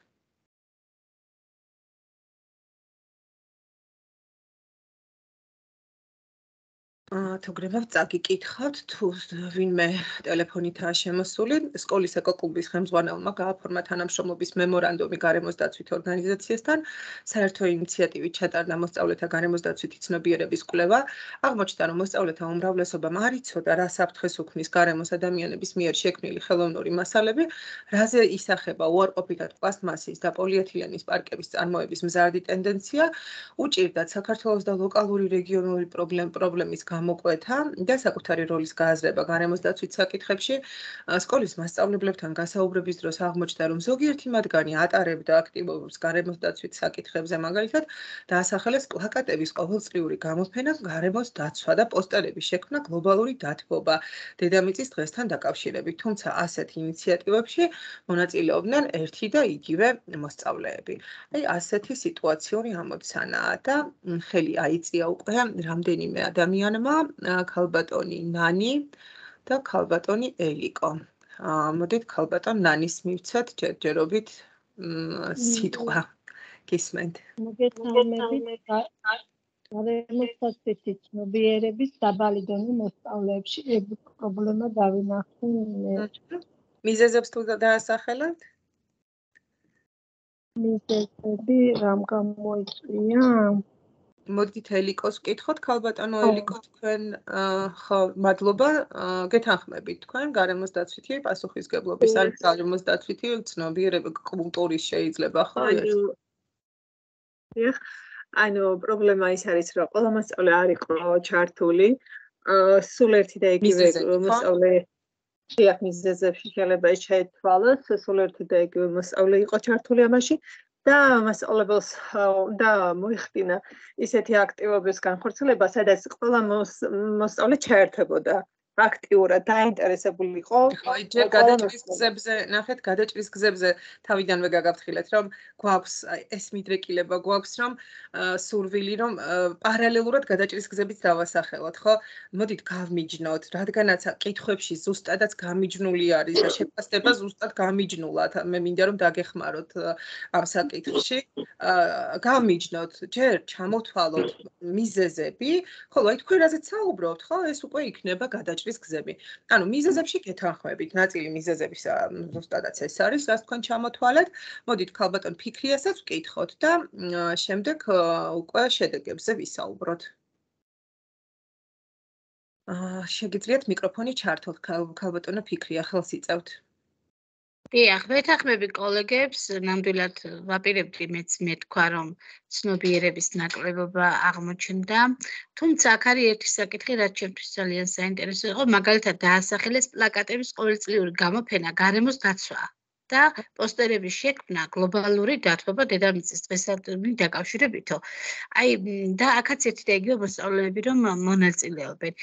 მიზეზი ერთი და იგივე მოსწავლე არ არის მხოლოდ, ჩემი აზრით არის აქ მასწავლებლის და ეკოკლუბის ხელმძღვანელის მიდგომა, ზერელე დამოკიდებულება ამ საკითხთან მიმართებაში, აი სტრაფარიტური მუშაობა, პოსტერების შექმნა და რაღაცეები, რაც ფაქტობრივად არ არის სიღრმისეულად ნაფიქრი მოსწავლეებთან, არ არის მოსწავლეთა ინიციატივით გაკეთებული, ალბათ ჩემი აზრით ეს შეიძლება იყოს მიზეზი, რადგან მოსწავლე სიღრმისეულად ვერ არის ჩამწვდარი აი ამ რასაც აკეთებს პლაკატს იმ საკითხთან მიმართებაში. ესაც მგონია მიზეზი. ვეთანხმებით, მასწავლებლების ზერელე დამოკიდებულება და ალბათ დაბალი კომპეტენციაც, რადგანაც თუ იქნებოდნენ ამ საკითხში მეტად კომპეტენტურები, უფრო მრავალფეროვანს გახდიდნენ და საჭიროებას და სარგებელსაც თუ დაინახავდნენ. უპირველეს ყოვლისა საჭიროებას მასწავლებლები ვერ ხედავენ, რომ აი ამ საკითხების საჭიროება მნიშვნელოვანი არის სკოლისთვის და მოსწავლეებისთვის. ძალიან დიდი მადლობა, ქალბატონო ფიქრია და მოდით ახლა სავარაუდო უარყოფით შედეგებზე რომ ვისაუბროთ, ხელს იწევს ქალბატონი თამარი გოგიჩაშვილი, გისმენთ? მიკროფონის ჩართვის შესაძლებლობა გაქვთ ქალბატონო თამარ, თუ გაქვთ სურვილი ჩაერთეთ თუ არა და კობაიძე სოფიკო.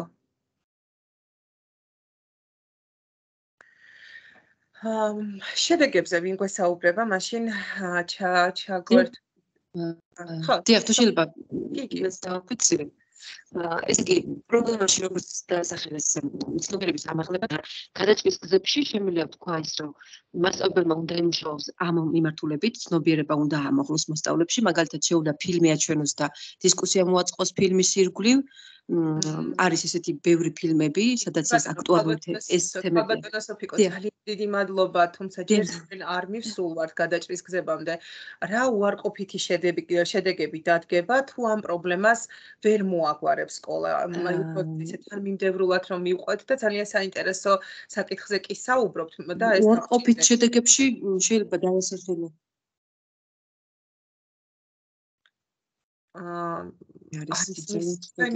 არის მის სამწუხაროდ და მოდით ქალბატონ ნანას ვკითხოთ გოგოლაძეს.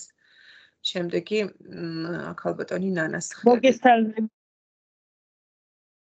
მოგესალმებით, დიდი მადლობა ამ ტრენინგისთვის და ზოგადად დიდი მადლობა თქვენ და ვიტყოდი უარყოფით შედეგებს, ეს არის გარემოს დაბინძურება მოხდებოდა პირველი სკოლის. თავისთავად გარემოზე აისახებოდა, რა თქმა უნდა, ასეთი უპასუხისმგებლო ქმედებები და ხო, ცნობიერება. შედეგები დადგებოდა, დიახ. ზოგადად ეკოლოგიური კატასტროფამდე შეიძლება მივიდეთ, თუ ასე გაგრძელდება. ხელს შევუწყობთ მაგამ ბავში, ხო? კი. კარგით, მადლობა, გეთანხმებით. ქალბატონო ეთერ რას დაამატებთ? აუცილებელი ამ პრობლემის გადასაჭრელად ეს იქნებოდა სავალალო შედეგი და პლუს რომ თითოეული მოსწავლე და თითოეული მასწავლებელი ზოგიერთი საერთოდ რო არ აკეთებდა მსგავს მიდრეკილებას და აქცენტს გარემოს დაცვის საკითხებში, ეს შეიძლება უკვე აქამდე თუ ასე რა ვთქვათ რამოდენიმე პედაგოგი მაინც აწარმოებს მსგავსი ტიპის მუშაობას, აბსოლუტურად მეორე ხარისხოვანი გამხდარი იყო ამ საკითხებზე და მხოლოდ აი ესეც რო ხდებოდა ხანდახან ზოგიერთი მოსწავლის აქტიურება, ეს აქტივობებიც კი აღარ განხორციელებოდა, იმიტომ რომ მნიშვნელოვანი პრობლემად აღარ განვითარდებოდა. არც მასწავლებლისთვის და არც მოსწავლისათვის. აი ეს მადლობა. კი ბატონო, მადლობა. ძალიან დიდი მადლობა და აქვე მინდა დავამატო, მეგობრებო, რომ ერთი შეიძლება კიდევ ერთი პრობლემა არის, ბავშვები ვერასდროს იგრძნობდნენ თავს შექმნილ სიტუაციაში, უბრალოდ იცით, საჭირო არის ბავშვმა იგრძნოს თავის სრულყოფილ მოხალხედ, რომელსაც შეუძლია რაღაც თავისი წვლილი შეიტანოს ბუნების დაცვის საქმეში. და ეს იქნებოდა მის შედეგებზე აისახება, ხო? როგორც ამ შედეგებზე აისახა. უბრალოდ ისინი ვერ იგრძნობდნენ თავიანთ პასუხისმგებლობას. კლიმატური ცვლილება, რომელიც ამას შეიძლება გამოიწვიოს თუ არ ვთქვათ ცნობიერების ამაღლება. აი აქცენტირება ეს შეიძლება ყოფილიყო საბოლოო კითხვა. პასუხისმგებლო მოქალაქეებს აღზრდით ასეთ პირობებში. გეთანხმებით, მადლობა და შეგვიძლია ასე წარმოვიდგინოთ ახლა თქვენ მიერ წარმოდგენილი ინფორმაცია.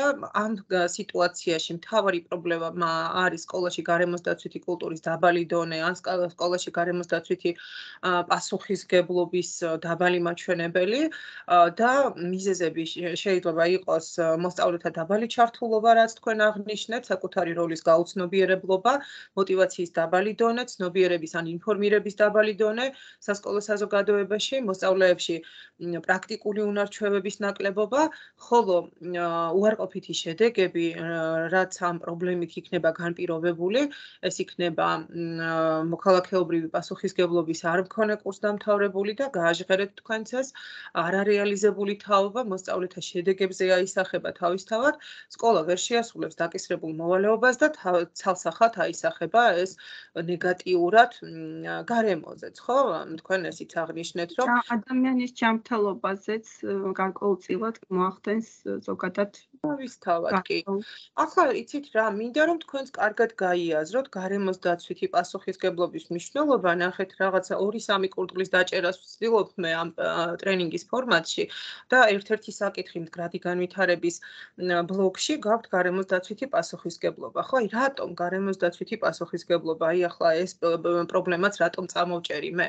დავიწყოთ იმით, რომ ჩვენ გარემოსდაცვითი პასუხისმგებლობის ანუ მიზანი გვაქვს ასეთი რა, ახლა ნახეთ ეს რა ვიღაცის ახირება არ არის და ვიღაცის ეს უცებ შექმნილი იდეა არ არის.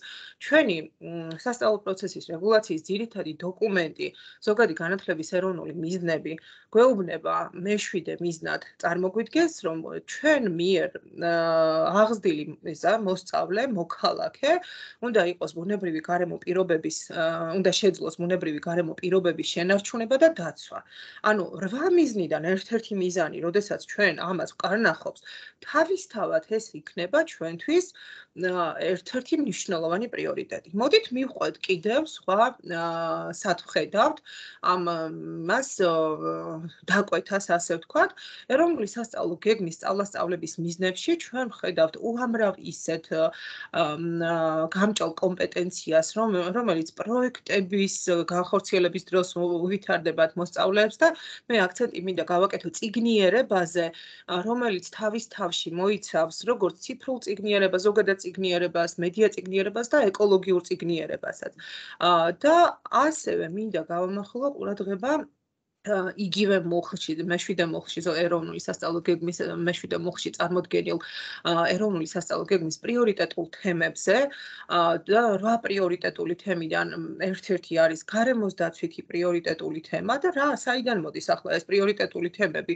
ეს პრიორიტეტული თემები არის ქვეყნის პრიორიტეტები და ზოგად საკაცობრიო ღირებულებებს წარმოადგენს. ამიტომ ჩვენი ვალდებულებაა, მეგობრებო, ნახეთ, აქ რას გვეუბნება ეროვნული სასწავლო გეგმა, რომ სწავლასწავლების მიზანი არ არის კონკრეტული დისციპლინის რაღაც, მაგალითად სამეცნიერო დონეზე შესწავლა. არა, ჩვენი მთავარი მიზანი არის ზუსტადად ამ გამჭოლი კომპეტენციების განვითარება და ამ პრიორიტეტული თემების დანერგვა სასკოლო საზოგადოებაში და მოსწავლის აღჭურვა შესაბამისი ცოდნით და უნარებით ამ პრიორიტეტით უნდა იცხოვროს ჩვენმა მოსწავლემ. მე-18 მოხში ეროვნული სასწავლო გეგმის გვაქვს ასევე წარმოდგენილი გარემოსდაცვითი განათლება მდგრადი განვითარებისთვის და აღწერილი არის თუ რას გულისხმობს ეს მიდგომა და რას უწყობს ხელს. ეს არის მიდგომა, რომლის მიზანია ხელი შეუწყოს მდგრადი განვითარების პრინციპების დანერგვას გარემოსდაცვით კონტექსტებზე დაფუძნებით.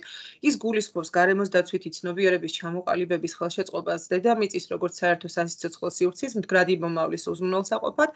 ამის გათვალისწინებით სკოლის საერთო კულტურა, ფარული კურიკულუმი მოსწავლეს უნდა უბიძგებდეს გააცნობიეროს პირადი და მოქალაქეობრივი პასუხისმგებლობა გარემოში მიმდინარე პროცესების მიმართ, გაიაზროს მდგრადი განვითარების მნიშვნელობა, ჩამოუყალიბდეს სწორი დამოკიდებულება გარემოს მიმართ, გაუჩნდეს გარემოს დაცვისა და მის აღდგენასთან დაკავშირებულ ღონისძიებებში მონაწილეობის მიღების სურვილი დაწყობილი და აი ეს ყველაფერი ჩვენ უნდა შევასრულოთ, ჩვენ ამას უნდა მივახციოთ როგორც სწავლას-სწავლების, ასევე არაფორმალური კურიკულუმის ანუ კლუბების მაგალითად იქ წრეების, სოციალური პროექტების და ასე შემდეგ, ну, სხვადასხვა აქტივობების განხორციელებით. ასევე ნახეთ, ესეგეს მუხლი მე-19 დამრიგებლის პუნქტში რას ხვდებით, რომ სადამრიგებლო საათის ფარგლებში დამრიგებელმა მოსწავლის სასაკის შესაბამისად უნდა იმუშაოს სხვადასხვა უნარის განვითარებაზე გარემოს დაცვითი კულტურის განვითარების მიზნით. რა გამოდის, ნახეთ, იკვრება, ხო, ასე ვთქვათ, მთლიანად ჩვენი პროექტი. ხედავთ, რომ მასწავლებლებიც უნდა იყვნენ ჩართულები და მასწავლებლებმა თავიდანვე უნდა გაიაზრონ, რას გააკეთებენ ამ პროექტის ფარგლებში. შემდეგ არაფორმალური კურიკულუმიც უნდა ითვალისწინებდეს ამ ყველაფერს. დამრიგებელიც ამ მიმართულებით უნდა მუშაობდეს და სასკოლო პროექტი სხვა კი არაფერი არის. აი ზუსტად ამ ყველა რგოლის ჩართულობით უნდა ხორციელდებოდეს ამ პრიორიტეტული თემის დანერგვა.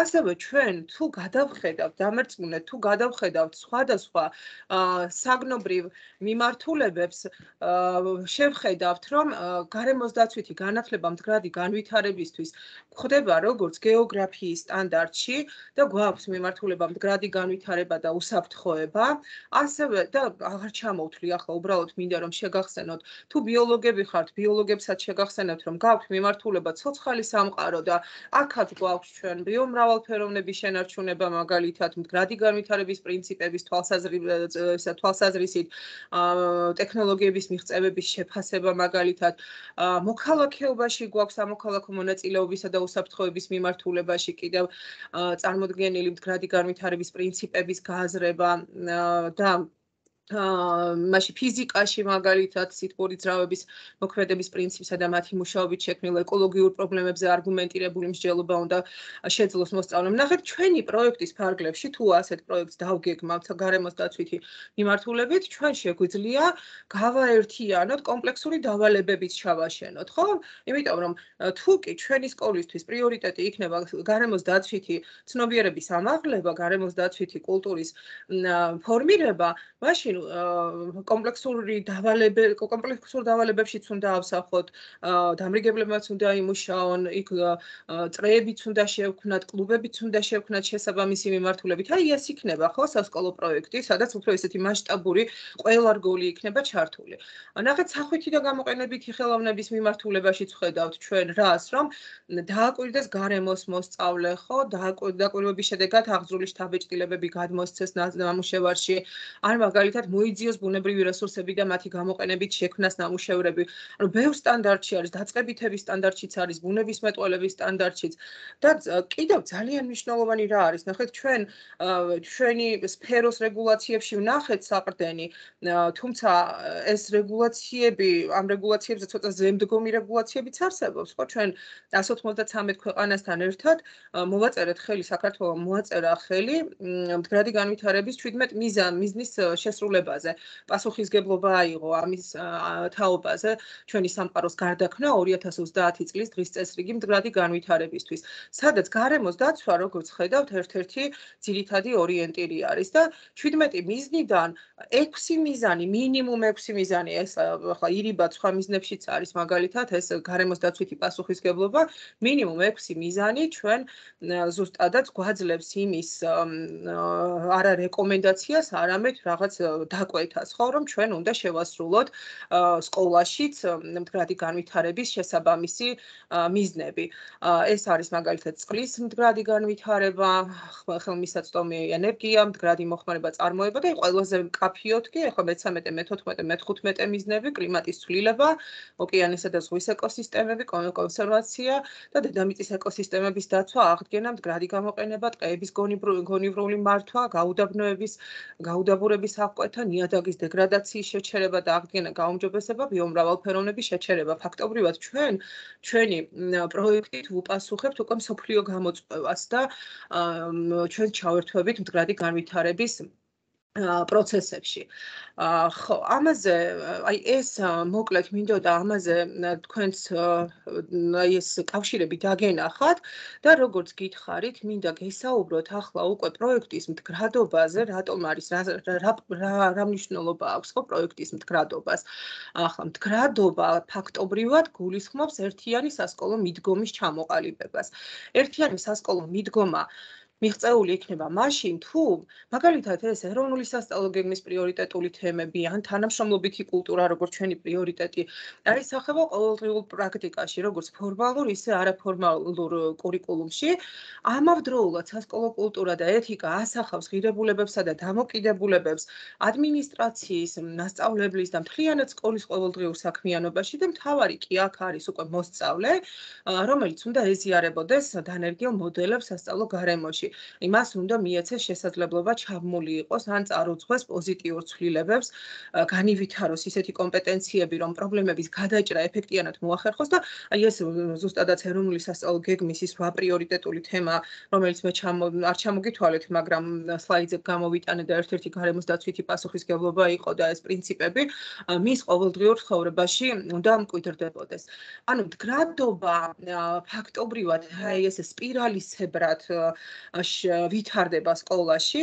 ახლა ჩვენ რაც დავინახეთ ამ кейსში, ბოლო кейსში, ხო, იმასთან გარემოს დაცვით პასუხისმგებლობასთან დაკავშირებით, ეს სკოლა არ არის ჩართული მდგრადობის იმაში, მდგრადობის პროცესებში, თუმცა ეს არის საწყისი, მაინც რაღაც საწყისი არის, ხო, რაღაც თვითშეფასება მოხდება, აგერ ახლა უკვე რადგანაც კვლევა ჩაატარეს, შემდეგი ეტაპი რა იქნება, უკვე დაიგეგმება უფრო მეტი აქტივობები, დავინახეთ, რომ 1-2 აქტივობა იყო, ხო?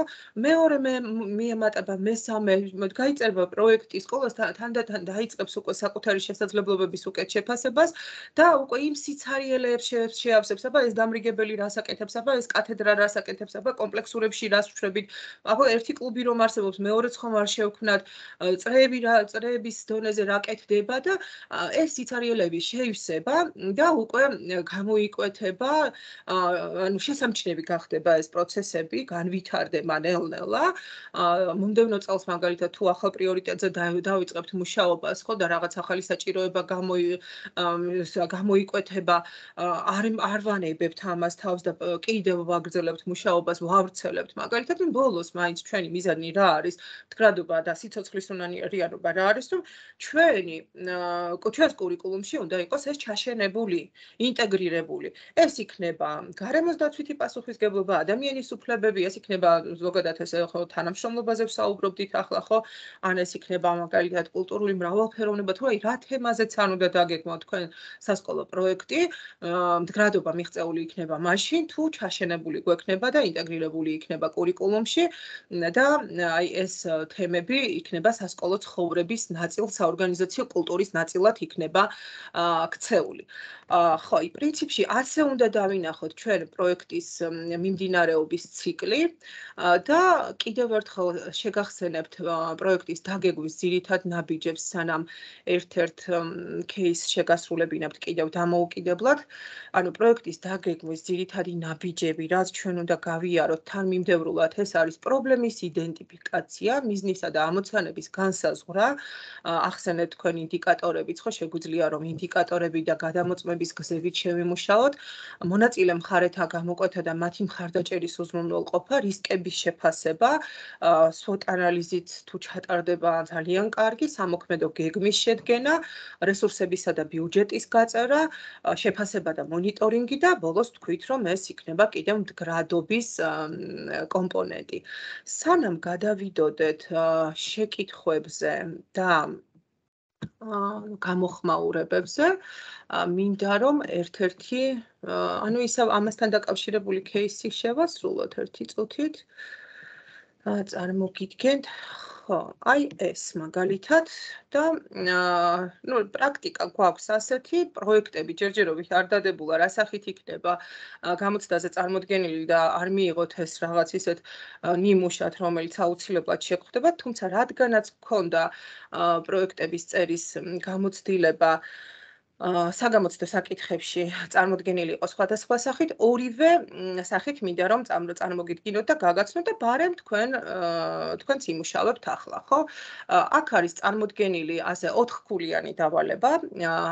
წარმოდგენილი არის გაწერილი არის პრობლემა, აღწერილი არის პრობლემა, სიტუაციის ანალიზი, პროექტის მიზანი და თქვენ უნდა დაწეროთ კონკრეტული ორი მიმართულება პროექტით დასახული მიზნის მისაღწევად და განხორციელების გზებიც უნდა დაწეროთ ყოველი ამოცანის შესაბამისი. ანუ ეს იქნება ნაბიჯები ან აქტივობები, ხო, ჩვენ აქტივობებს ვეძახით. ფაქტობრივად ეს არის იმის გაგრძელება რა, ახლა რაზე ჩვენ ვსაუბრობდით გარემოს დაცვითი პასუხისგებლობის кейსი რომ განვიხილეთ, 5 წუთი გექნებათ ამისთვის დრო, მეტი არც არის საჭირო, 4-5 წუთი, ჩამოვაყალიბოთ ამოცანა, ორი ამოცანა და ერთი ან ორი გზა მოვიფიქროთ თითო ამოცანის გადასაჭრელად. დავიწყოთ მუშაობა, მე ახლა გავადიდებ ეკრანს და 4-5 წუთის შემდეგ შეგიძლიათ უკვე ხელისაწევით გვანიშნოთ და განვიხილოთ.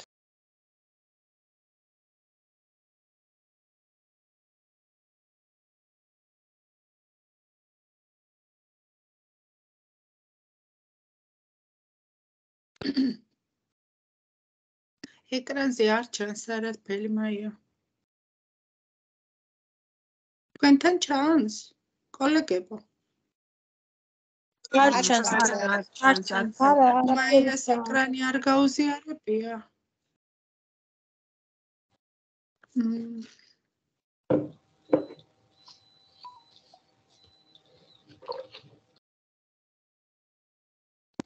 გურჩეს რაღაც პრობლემა?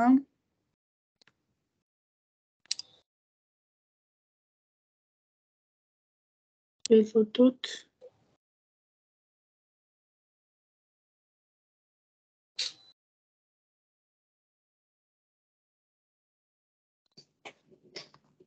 დავიწყოთ განხილვა, მე მგონი უკვე მზად არიან ჩვენი მონაწილეები, ზოგი იწევს. არა, ჩვენი ხმა არ გესმოდათ, ქალბატონო მაია, თქვენი ეკრანი არ იყო გაზიარებული? არ არის გაზიარებული? არა და ვერ ვხედავდით. თქვენი ხმაც გაიცნე და ვიდეო გამოსახულებაც გაითიშე ალბათ. როგორ ჩანს რაღაც ხარვაიზე იყო და თუ მოგცემთ დროს და ეკრანი გააზიარეთ.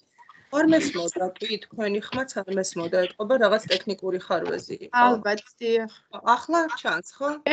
კი, ახლა ჩანს. ხო ჩანს, კოლეგებო? დიახ, ჩანს უკვე. დიახ.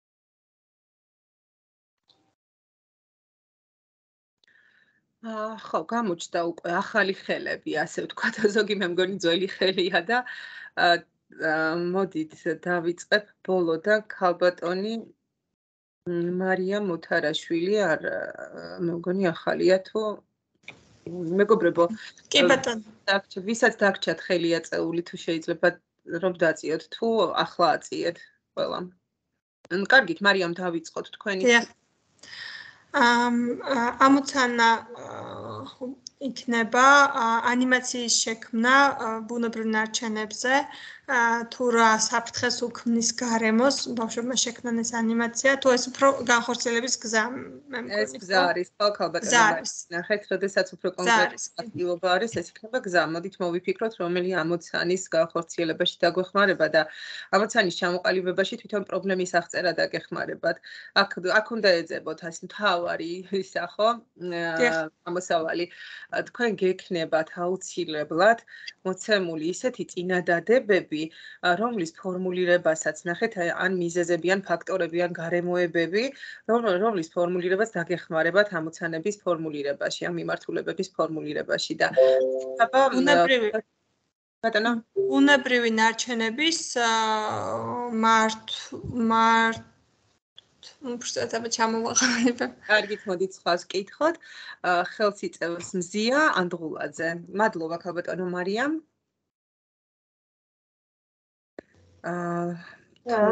ძალიან კმაყოფილი ვარ ტაშიც გამოგიგზავნეთ. მადლობა მიმდინარე ტრენინგისთვის. ჩემი პირველი ამოცანა იქნება თეორიული მასალის გაცნობა თუ რამდენად ზიანს აყენებს პოლიეთილენი და პოლიეთილენის პარკი და პლასმასის ნარჩენები ადამიანის ორგანიზმზე როგორ ზემოქმედებს, ანუ ჯანსაღი ცხოვრების წესზე და მეორეც, ანუ თეორიული ინფორმაციის დაცნობა როგორც ბუნების დაბინძურებასა და ბუნების დაბინძურება რომ ადამიანის ორგანიზმის ჯანსაღი ცხოვრების წესით ყოფას უშლის ხელს. ანუ ინფორმირებულობა, ხო, ალბათ ესე დავაკვირდეთ. კი, ბატონო, მეორე იქნება ფილმის ჩვენება, ფილმის ჩვენება უკვე აქტივობა იქნება, ხო, ქალბატონო მზია. ფილმის ჩვენება უკვე კონკრეტული ნაბიჯია და მეორე ამოცანაზეც რომ ვისაუბროთ. და მეორე ამოცანა აქედან გამომდინარე იქნება თავად მოსწავლეების ინტერესებიდან გამომდინარე კონკრეტულად რა ღონისძიებებს დაისახავს ისინი. ანუ პრაქტიკული ღონისძიებების ჩატარება, ხო? კარგით, მადლობა. ხო, აი უბრალოდ ცოტა ისე ფორმულირება რომ გავხადოთ ხოლმე მკაფიო, თორე იდეის დონეზე ეს ორი ამოცანა მიმართულებების სწორია. მადლობა, მოდით მოვისმინოთ განსხვავებული ვერსიები, თუმცა ალბათ შინაარსი მსგავსი იქნება. ქალბატონი მანანა იწევს ხელს ასევე ბარჯაძე.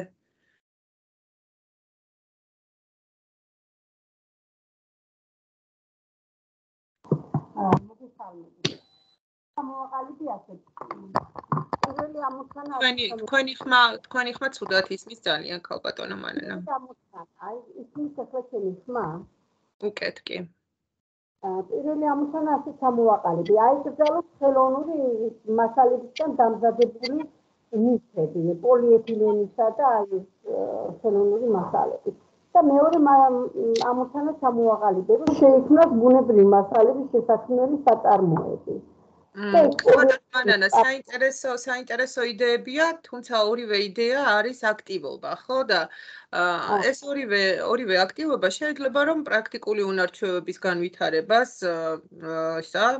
მივუსადაგოთ, ასე ვთქვათ და აი როგორც აღნიშნა, ხო, ჩვენმა კოლეგამ თუ ჩვენ ერთ-ერთ მიზნად გამოვყავთ მოსწავლეთა ინფორმირებულობას, ნახეთ რატომ გითხარით, აქ ჩვენთან кейსში პრობლემის აღწერაში, ბოლო წინადადებაში მკაფიოდ ჩანს თვითონ ის მაჩვენებლები რა, რაც უნდა გამოვიყენოთ და რაც დადგინდა, ეს უნდა გამოვასწოროთ. ნახეთ, ცოდნა არის, ხო, დაბალიო და ჩართულობა დაბალი.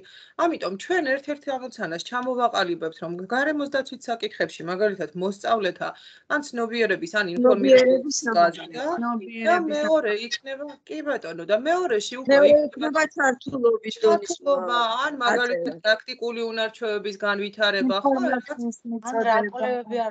მიღებული ცოდნის პრაქტიკაში დანერგვა და გამოყენება ტრანსფერი ცოდნის. სიტუაციის ანალიზშივია ეს ამოცანები და მე უკვე გვიწევს ფიქრი. ხო, ამიტომ ნახეთ ეს ასეთი მაგალითიც ამიტომ რატომ მოვიყვანე აუცილებლად ეძებეთ სიტუაციის ანალიზში პასუხები. ასეთ შემთხვევაში უფრო მეც კი კარნახებთ სიტუაცია, იმიტომ რომ აქ შეიძლება ჩვენ ბევრი იდეები მოგვივიდეს, მაგრამ ავწდეთ სიტუაციას და რადგანაც სიტუაცია ისედაც გვეუბნება, ხო, არის წარმოდგენილი პრობლემა და გვეუბნება, რაც დადგინდა, ეს უნდა გამოვასწოროთ, ხო?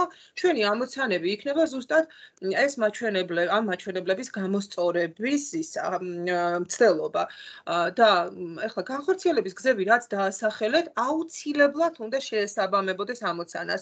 წინააღმდეგ შემთხვევაში არ შეგიფასდებათ. ნახეთ, თუ ჩვენ ამოცანად წარმოვიდგენთ პირველ ამოცანად მოსწავლეებში ინფორმირებულობის გაზრდას, ხო, ან ცნობიერების გაზრდას, მაშინ ჩვენ უნდა დავწეროთ ინფორმირებულობის აქტივობები. მაგალითად, ჩავუტარებთ სემინარებს, ლექციებს, ვაჩვენებთ ვიდეო ფილმებს ან დოკუმენტურ ფილმებს. შეიძლება ვიტყვი. კი ბატონო, კი. ბოდიში შეგაწყვეტინეთ, მაგრამ სწორედ მაგაზე გავამახვილა ყურადღება, ეხლა თქვენ რაზეც საუბრობდით და რატომღაც ბოლო წინადადება გახდა ჩემთვის ხელმოსაჭირი სკოლაში გარემოს დაცვის საკითხებში მოსწავლეთა გამოკითხვის შედეგად რომ დადგინდა ცოდნა და ჩართულობის დაბალი მაჩვენებელი. პირველ ამოცანად ცნობიერება დავსახე, ხოლო მეორე ამოცანად მოსწავლეთა ჩართულობა. ცოდნის ამაღლებაში ვიგულისხმე და მოვიფიქრე, რომ სწორედ მინი ლექცია აღნიშნულ საკითხზე, ან ცნობიერების ამაღლების მიზნით საინფორმაციო შეხვედრები, ამაში მასწავლებლები, სკოლაში არსებული თვითმმართველობა, სპეციალისტი დაგვეხმარებოდნენ ამ საინფორმაციო შეხვედრებში და მოსწავლეთა დაბალი მაჩვენებელი რომ არის ჩართულობაში, ამ ამოცანის განხორციელების გზად მივიჩნია ესეთი პროექტის დაგეგმვა, სადაც მოსწავლეები უმეტესი ნაწილი და შეეცდებოდა პედაგოგი მაქსიმალურად ჩაერთო ყველა საბაზო დაწყებით და საშუალო საფეხურზე მოსწავლეები პროექტში, და ეს პროექტი ჩართულობის კუთხით დაბალ მაჩვენებელს ამოქაჩავდა რა. ეს პროექტი იქნებოდა სწორედ ჯანსაღწევრების წესზე და იმ ყველაფერზე, რაზეც ჩემო კოლეგებმა და თქვენ უკვე ისაუბრეთ. ძალიან დიდი მადლობა ასეთი სწორი აქცენტებისთვის. კიდევ ერთი რჩევა მინდა მოგცეთ, რომ იქ ბევრი ადგილი არ გექნებათ კი საუბარში მეტის ბატონო მაია შეიძლება. კი, ახლა ვერც ვიტყვი და ანუ საუბარში ბევრი საუბარი შეგვიძლია, მაგრამ იქ გვექნება ძალიან ცოტა ადგილი ამისთვის, თუ არის ეს კონკრეტულად დავწერთ. და ხო ესე დაზიპეთ, ხო და კონკრეტულად ლაკონურად ჩამოაყალიბოთ თქვენი სათქმელი. კი, გისმენთ თუ განსხვავებული მოსაზრება გეცეთ? მე მაგალითად ასეთი ჩამოვაყალიბე, რომ მოსწავლეთა პირველი ამოცანა იყო მოსწავლეთა ცნობიერების ამაღლება, ეს აუცილებლად ჩანს ამ სიტუაციურ ამოცანაში და მეორე არის მაგალითად არჩევნების მართვა, რადგან არიციან რაში გამოიყენებენ ეს მეორადი პარკები და ბოთლები, ხო? ასევე დავსახე ასეთი ამოცანა ეს, რომ ხო დრო არ გვექნება ამდენი და მოსწავლეებისათვის ფილმის ანიმაციის გაცნობა და ამ არჩევნების მეორადი გამოყენების მიზნით მეორადი გამოყენებისათვის რაიმე ღონისძიების ჩატარება. რა ვიცი, უამრავი რამ შეიძლება გააკეთო. ეს რა ჩამოთვალეთ ზუსტადაც აქტივობებია, რომელიც ჩვენს ამოცანებს შეესაბამება, უბრალოდ აუცილებლად სწორად შეუსაბამეთ ამოცანებს. ახლა თქვენ თუ გიწერიათ ინფორმირებულობის გაზრდა და იქ დაწერთ, რომ მოსწავლეები მაგალითად ნარჩენებისაგან რაღაც მეორად ნივთებს აკეთებენ, ხო, ან მაგალითად სეპარირების ყუთებს ნაგვის სეპარირებას ახდენთ, მაშინ ეს იქნება ამოცანის შეუსაბამო ნაბიჯები, ხო? იმიტომ რომ ეს პრაქტიკული უნარჩვევებია.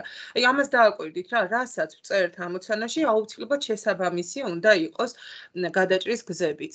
და კი ბატონო, შეგვიძლია რომ ასე წარმოვიდგინოთ და კიდევ თუ შეიძლება ერთ ვიტყოდის საინფორმაციო ბუკლეტის შექმნა და ბავშვებისათვის წინასწარ ეს აქტივობები ბატონო, კი, ბუკლეტის შექმნა, პოსტერების დამზადება, ეს ყველაფერი სანამ დავიწყებთ პროექტში მიზნები, რაც არის დასახული, ბუკლეტი წინასწარ, სადაც არის წამოჭრილი ეს პრობლემები, გასაცნობად, პროექტის გასაცნობად.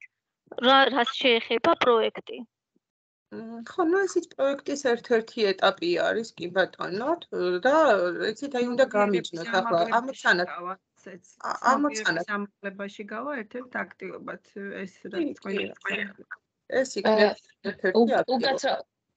თუ შეიძლება, აი ბუკლეტების დამზადება, ეს არის აქტივობა, მაგრამ ამის ამოცანა ხომ იქნება, აი მოსწავლეებმა რომ იგრძნონ თავი ბუნების განუყოფელ ნაწილად და გააცნობიერონ საკუთარი პასუხისმგებლობა მის წინაშე.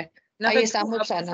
თუ ამოცანა ჩვენ გვაქვს მოსწავლეთა ჩართულობის გაზრდა, მათ მიერ ბუკლეტების დამზადება და რიგება იქნება უკვე ისეთი ამოცანა, რომელიც მათ ჩართულობას ზრდის და დიახაც პასუხობს ამ ამოცანას.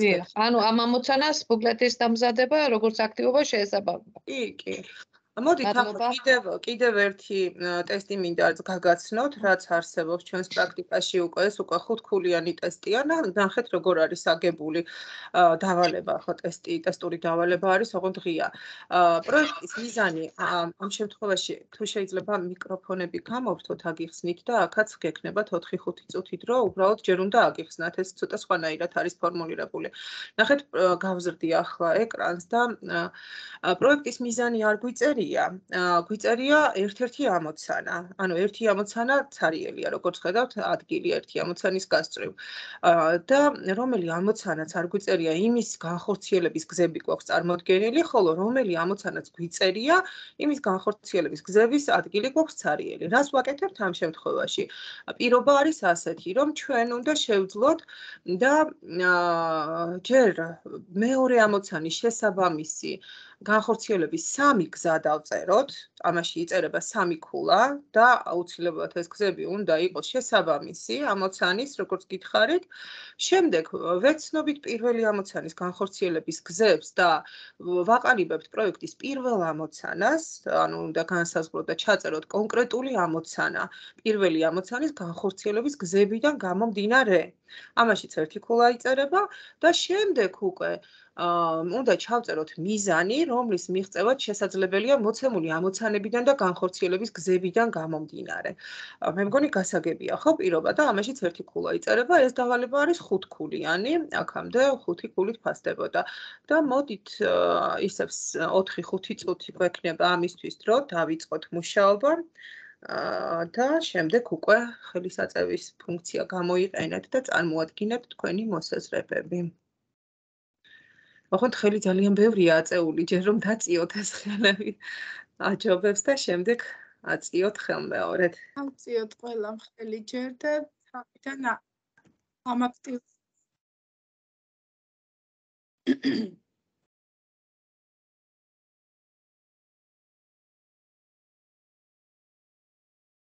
ქალბატონი ნატალია გადაღლილია და კიდევ უწევს ჩვენთან ერთად.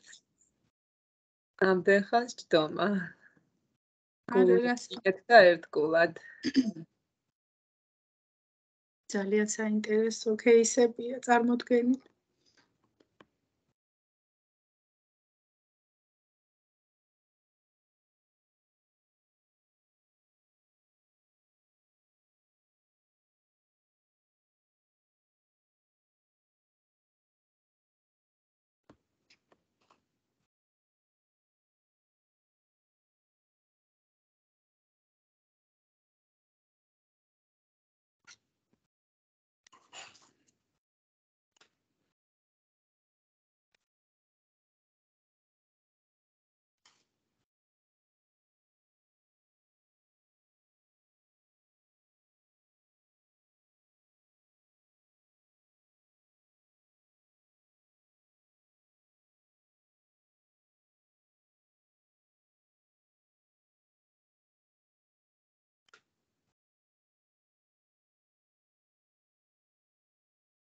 მეგობრებო, თუ ვინმე მზად იქნებით, მე-6 ხელი როგორც კი გამოჩნდება, 5 ხელი დარჩენილია და მე-6 ხელი როგორც გამოჩნდება, მეცოდინება რომ მზად ვართ.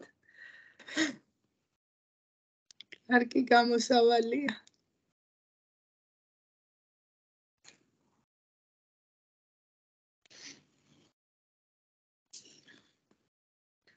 ხო, გამოჩნდა კიდეც, ხო, მეექვსე ხელი და პრინციპში უკვე ტრენინგის დრო ცნელ-ნელა იწურება და მოდით ეს кейსიც დავასრულოთ, რათა კითხვა-პასუხის რეჟიმშიც განვიხილოთ, თუ გექნებათ, რა თქმა უნდა, კიდევ ბუნდოვანებები დარჩენილი. ქალბატონო ნინო ბერიტაშვილი, გისმენთ? თქვენ რის წარმოდგენა გსურთ ახლა ამ დავალებიდან? ნინო ჩართეთ მიკროფონი. ნინოსთან მიკროფონი არ ირთვება და მოდით მაშინ კი, ჩაირთვა. ეს რა მოდით მე სათაურს ვიტყვი. უბრალოდ ჯერ პროექტის სათაური დავწერე, რატომღაც მიზანი უნდა პროექტის სათაური რომ არ ფასდება ქალბატონო ნინო. იყოს მიზანი. მიზანი გაუფრთხილოთ ბუნებას, თქვათ, დავიცვათ ბუნების დაცვა. გაუფრთხილდეთ ბუნება უფრო ლოზუნგია, ხო? და ჩვენ ვთქვით, რომ მიზანი უფრო კონკრეტული უნდა იყოს, რაღაც გაზომვად იყოს, smart კრიტერიუმები უნდა გამოვიყენოთ. თუმცა არაჩვეულებრივი ლოზუნგია და სათაურად გამოდგება, კი. კარგით, მეორე მას ვიტყვი განხორციელების უბრალოდ მეორე ამოცანის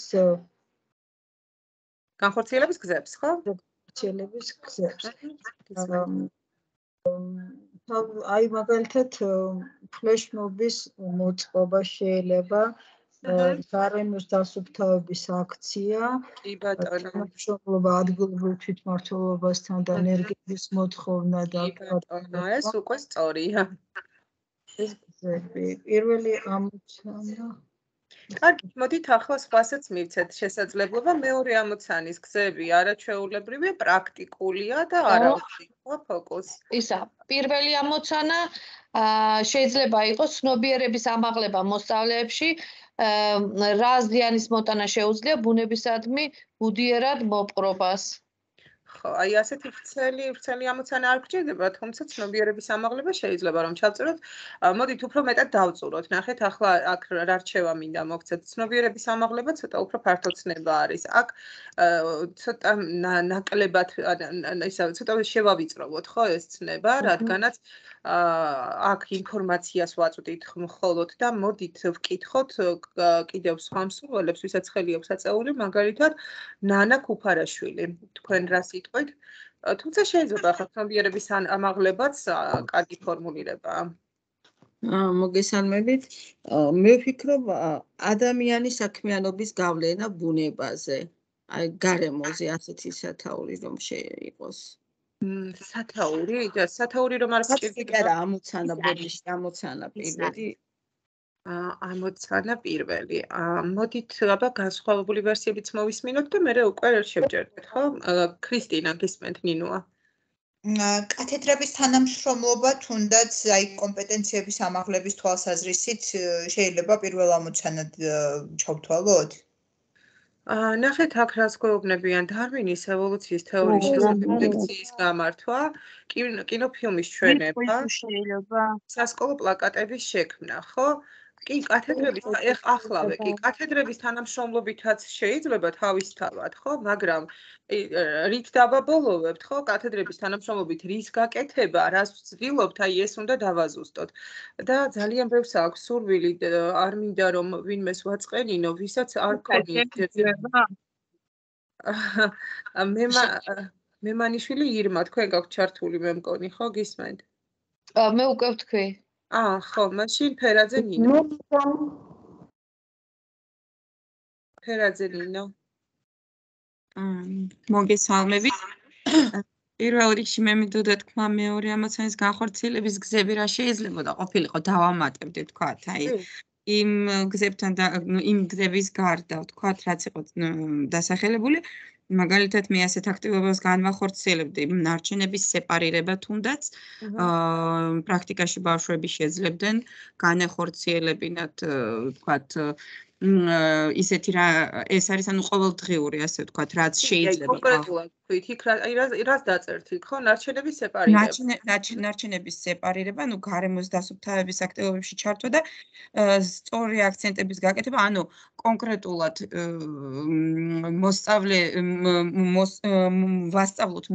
მოსწავლეებს ვასწავლოთ, რა პროდუქტის შერჩევა არის უფრო სწორი, ანუ თქვათ, მინის ბოთლის შერჩევა, თქვათ, თუ პლასმასის ბოთლის შერჩევა, აი თუნდაც ასეთ მაგალითებზე, რომ ბავშვებმა უფრო კონკრეტულად ანუ მწვანე ჩანთების გამოყენების პრაქტიკის დანერგვა მაგალითად, ხო? ან შეიძლება თვითონაც შეკერონ მწვანე ჩანთები და ხო, მრავალჯერადი გამოყენების. მადლობა, ეს ნამდვილად პრაქტიკული უნარჩვევების განხორციელებას განვითარებს. პირველ ამოცანებთან დაკავშირებით შეიძლება ასეთი ყოფილიყო. კი, თეონად, მე თქვენც გითხავთ. აი, მოსწავლეებში ცნობიერების ამაღლება ადამიანის ბუნებაზე ადამიანის მოსწავლეებში ცნობიერების ამაღლება ბუნებაზე ადამიანის გავლენაზე. ხო, ცნობიერების გამაყალიბება, ბუნების დაცვის მნიშვნელობის გააზრება მოსწავლეებში შეიძლება? კი, შეიძლება გააზრებაც რომ დავწეროთ, შეიძლება თეონასაც ვკითხოთ, ხელი აქვს აწეულებში. დიახ, ანუ მე იცით რა, შეიძლება რომ თქვა. თეონა საუბრობს ტატალაშვილი და მე თქვენს. ანუ რადგან მეორე ამოცანაში პრაქტიკული უნარჩვევებზე არის საუბარი, მე ვფიქრობ, რომ პირველ ამოცანაში, ანუ ამ გზებიდან გამომდინარე, თეორიული ცოდნის ამაღლება არის ამოცანის. კი ბატონო, თეორიული ან ინფორმირებულობა შეგვიძლია და ისა დავწეროთ მოსწავლეთა ინფორმირებულობა ბუნების დაცვით საკითხებზე. და ვიღაც კიდევ მთხოვდა. კი, ისმენთ. აი მე რამდენადაც ჩამოვაყალიბე მიზანი ეს იქნება მოსწავლეებში ბუნების დაცვითი პასუხისმგებლობის ჩამოყალიბება. სწორია, მიზანი სწორად დაფორმულირებული, კონკრეტული არის და გაზომვადი. დიახ. გამომდინარე აქედან პირველი ჩემი ამოცანა, რაც მე ვხედავ, რომ ჩემ მოსწავლეებს დაჭირდებათ, ეს იქნება ბუნების დაცვით საკითხებზე ინფორმირებულობა, ცნობიერება, რომ ავამაღლო. ჯერ პირველ რიგში ამისათვის ლექცია შეიძლება ჩავატაროთ თემაზე. მოდით ამას ნუ გავხსდებით, იმიტომ რომ რაც არის მოცემული, თქვენ არ გექნებათ იმის შესაძლებლობა ასეთი ტიპის დავალებაში, რომ დაამატოთ, ხო? ხომ მე არ ვამბობ, რომ ასეთი ტიპის დავალება აუცილებლად იქნება. ანუ რადგანაც პირობაში გვიწერია, რომ უკვე არის ეს სამი გზა წარმოდგენილი, მხოლოდ ამოცანას ვწერთ. ამოცანას თქვენ თუ კიდევ მიუწერთ განხორციელების გზას, მაშინ უკვე ავწდებით იმას. შინაარს. ამიტომ პირველი ნაწილი, რაც ერთი წუთით კი. ის პირველი ნაწილი სავსებით საკმარისი იყო, რაზეც თქვენ ისაუბრეთ, რომ მოსწავლეებში ხელს შეუწყოთ მოსწავლეებში ბუნების დაცვითი ცოდნის შეძენას ან ინფორმირებულობის გაზრდას. განსხვავებული თუ არის რამე, კიდევ მოგისმენთ, უბრალოდ აქ მე მგონი ერთი და იგივეზე ვსაუბრობთ უკვე და მეორე ამოცანის განხორციელების გზა თუ შეიძლება ჩაითვალოს თემის მიმდებარე ტერიტორიის დასუფთავება. კი, პრაქტიკული რაც არის, ყველაფერი შეიძლება ჩაითვალოს. ბატონო, ანუ აი ძალიან ბევრი იდეები გექნებათ, მაგრამ აქაც რჩევა მინდა მოგცეთ ასეთი, რომ თუ მაგალითად გიწერიათ, რომ 3 რჩევა მოგვეცით, ან 3 აქტივობა ჩამოწერეთ, თუ თქვენ 4-ს დაწერთ, მე-4 არ შეფასდება და სამწუხაროდ პირველი თუ არასწორად გექნება და მე-4 სწორად, პირველი 3 შეგიფასდებათ და ის მე-4 აღარ შეფასდება. ამიტომ ზედმეტს ნუ რაფერს ნუ დაწერთ, რამდენი ამოცანაც იქნება, რამდენი გამოსავალიც იქნება, ან რამდენი რეკომენდაციაც იქნება, ხო, ნებისმიერ кейსში წარმოდგენილი კონკრეტულად ის დაწერეთ. მეორე საკითხი, ერთი მეორეს არ უნდა ფარავდეს და ერთი მეორის გაგრძელებას არ უნდა წარმოადგენდეს. ეს თქვენი რჩევები, რეკომენდაციები, ან მაგალითად განხორციელების გზები, ხო, ისევ ნებისმიერ кейსზე ვრცელდება ეს რჩევა, რადგანაც ერთიანად ჩაითვლება და შეიძლება არც ერთიც აღარ შეგიფასდეთ, იფიქრეთ, როგორ შეიძლება რომ გააერთიანოთ, გაამთლიანოთ და ერთ მოსაზრებას ჩამოაყალიბოთ. ეს არის ძალიან მნიშვნელოვანი. და ასევე თუ აი ასეთ დავალებაზე იმუშავებთ, ამოცანის აქტივობები უნდა იყოს უფრო მეტად ასე დავიწროვებული, ამოცანები ცოტა უფრო ფართეცნებებად ჩამოყალიბებული, ხოლო მიზანი უკვე მეტად ფართეცნება იქნება და ამოცანებისა და აქტივობების ერთობლიობას წარმოადგენს, ხო? და გეთანხმებით, რომ ამ ჩვენს მასში სიტუაციურ ამოცანაში, პროექტში ვავითარებთ, ჩვენი მიზანი არის მოსწავლეებში ბუნების დაცვითი ან გარემოს დაცვითი პასუხისგებლობის ჩამოყალიბების ხელშეწყობას ვისახავთ მიზნად და ამოცანა, რომელიც ჩამოვაყალიბეთ მოცემული აქტივობების შესაბამისად, ეს არის მოსწავლეებში ბუნების დაცვითი ცნობიერების ამაღლება და მეორე ამოცანის აქტივობები გვექნება უამრავი, რაც თქვით, ანუ რაც პრაქტიკულ უნარებს ავითარებს, რადგანაც ეს უფრო პრაქტიკული ის არის, ხო, გზები არის. აი ასე შევხედოთ.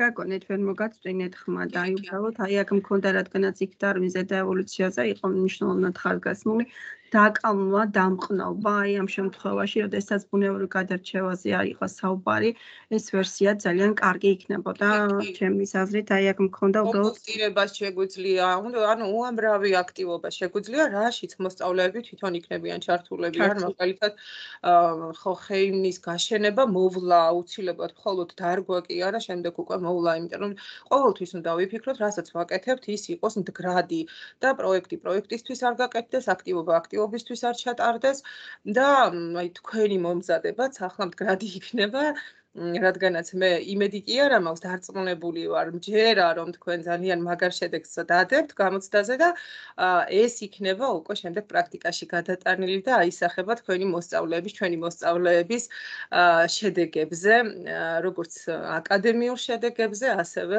ძალიან მაგარ მოქალაქეებად გავზდით ჩვენს ბავშვებს. ამით მინდა რომ დავასრულო ჩემი ტრეინინგი და თუ დაგრჩათ რამე ბუნდოვანება, მეგობრებო, ან დამატებითი შეკითხვები, რაშიც ვარ კომპეტენტური, თulit რომ ვარ კომპეტენტური, შევეცდები რომ გაგცეთ პასუხები და დაველოდები თქვენს კითხვებს თუ არა და ნელ-ნელა დაგემშვიდობებთ. იცით, ეს ხელი აწეული ვისაც გაქვთ, დაუშვათ ხელი და კითხვები დავიწყოთ თავიდან. ქალბატონებო, დაუშვათ ხელი და გამოვიყენოთ ხელის აწევის პრინციპი. მაშინ ბოლოდან ხომ არ დავიწყოთ ქალბატონო ნატალია, რადგან აი, ნელ-ნელა უკვე დაწიეს ხელი კი. და ყველას ჩავრთავ მიკროფონს. აი, მგონი კი. რომ არ გქონდეს.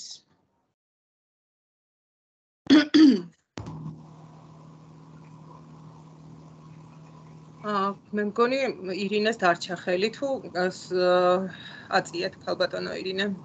აი მე ჩავრთავ ყველას მიკროფონს. კარგი, გავიწყოთ, ხო?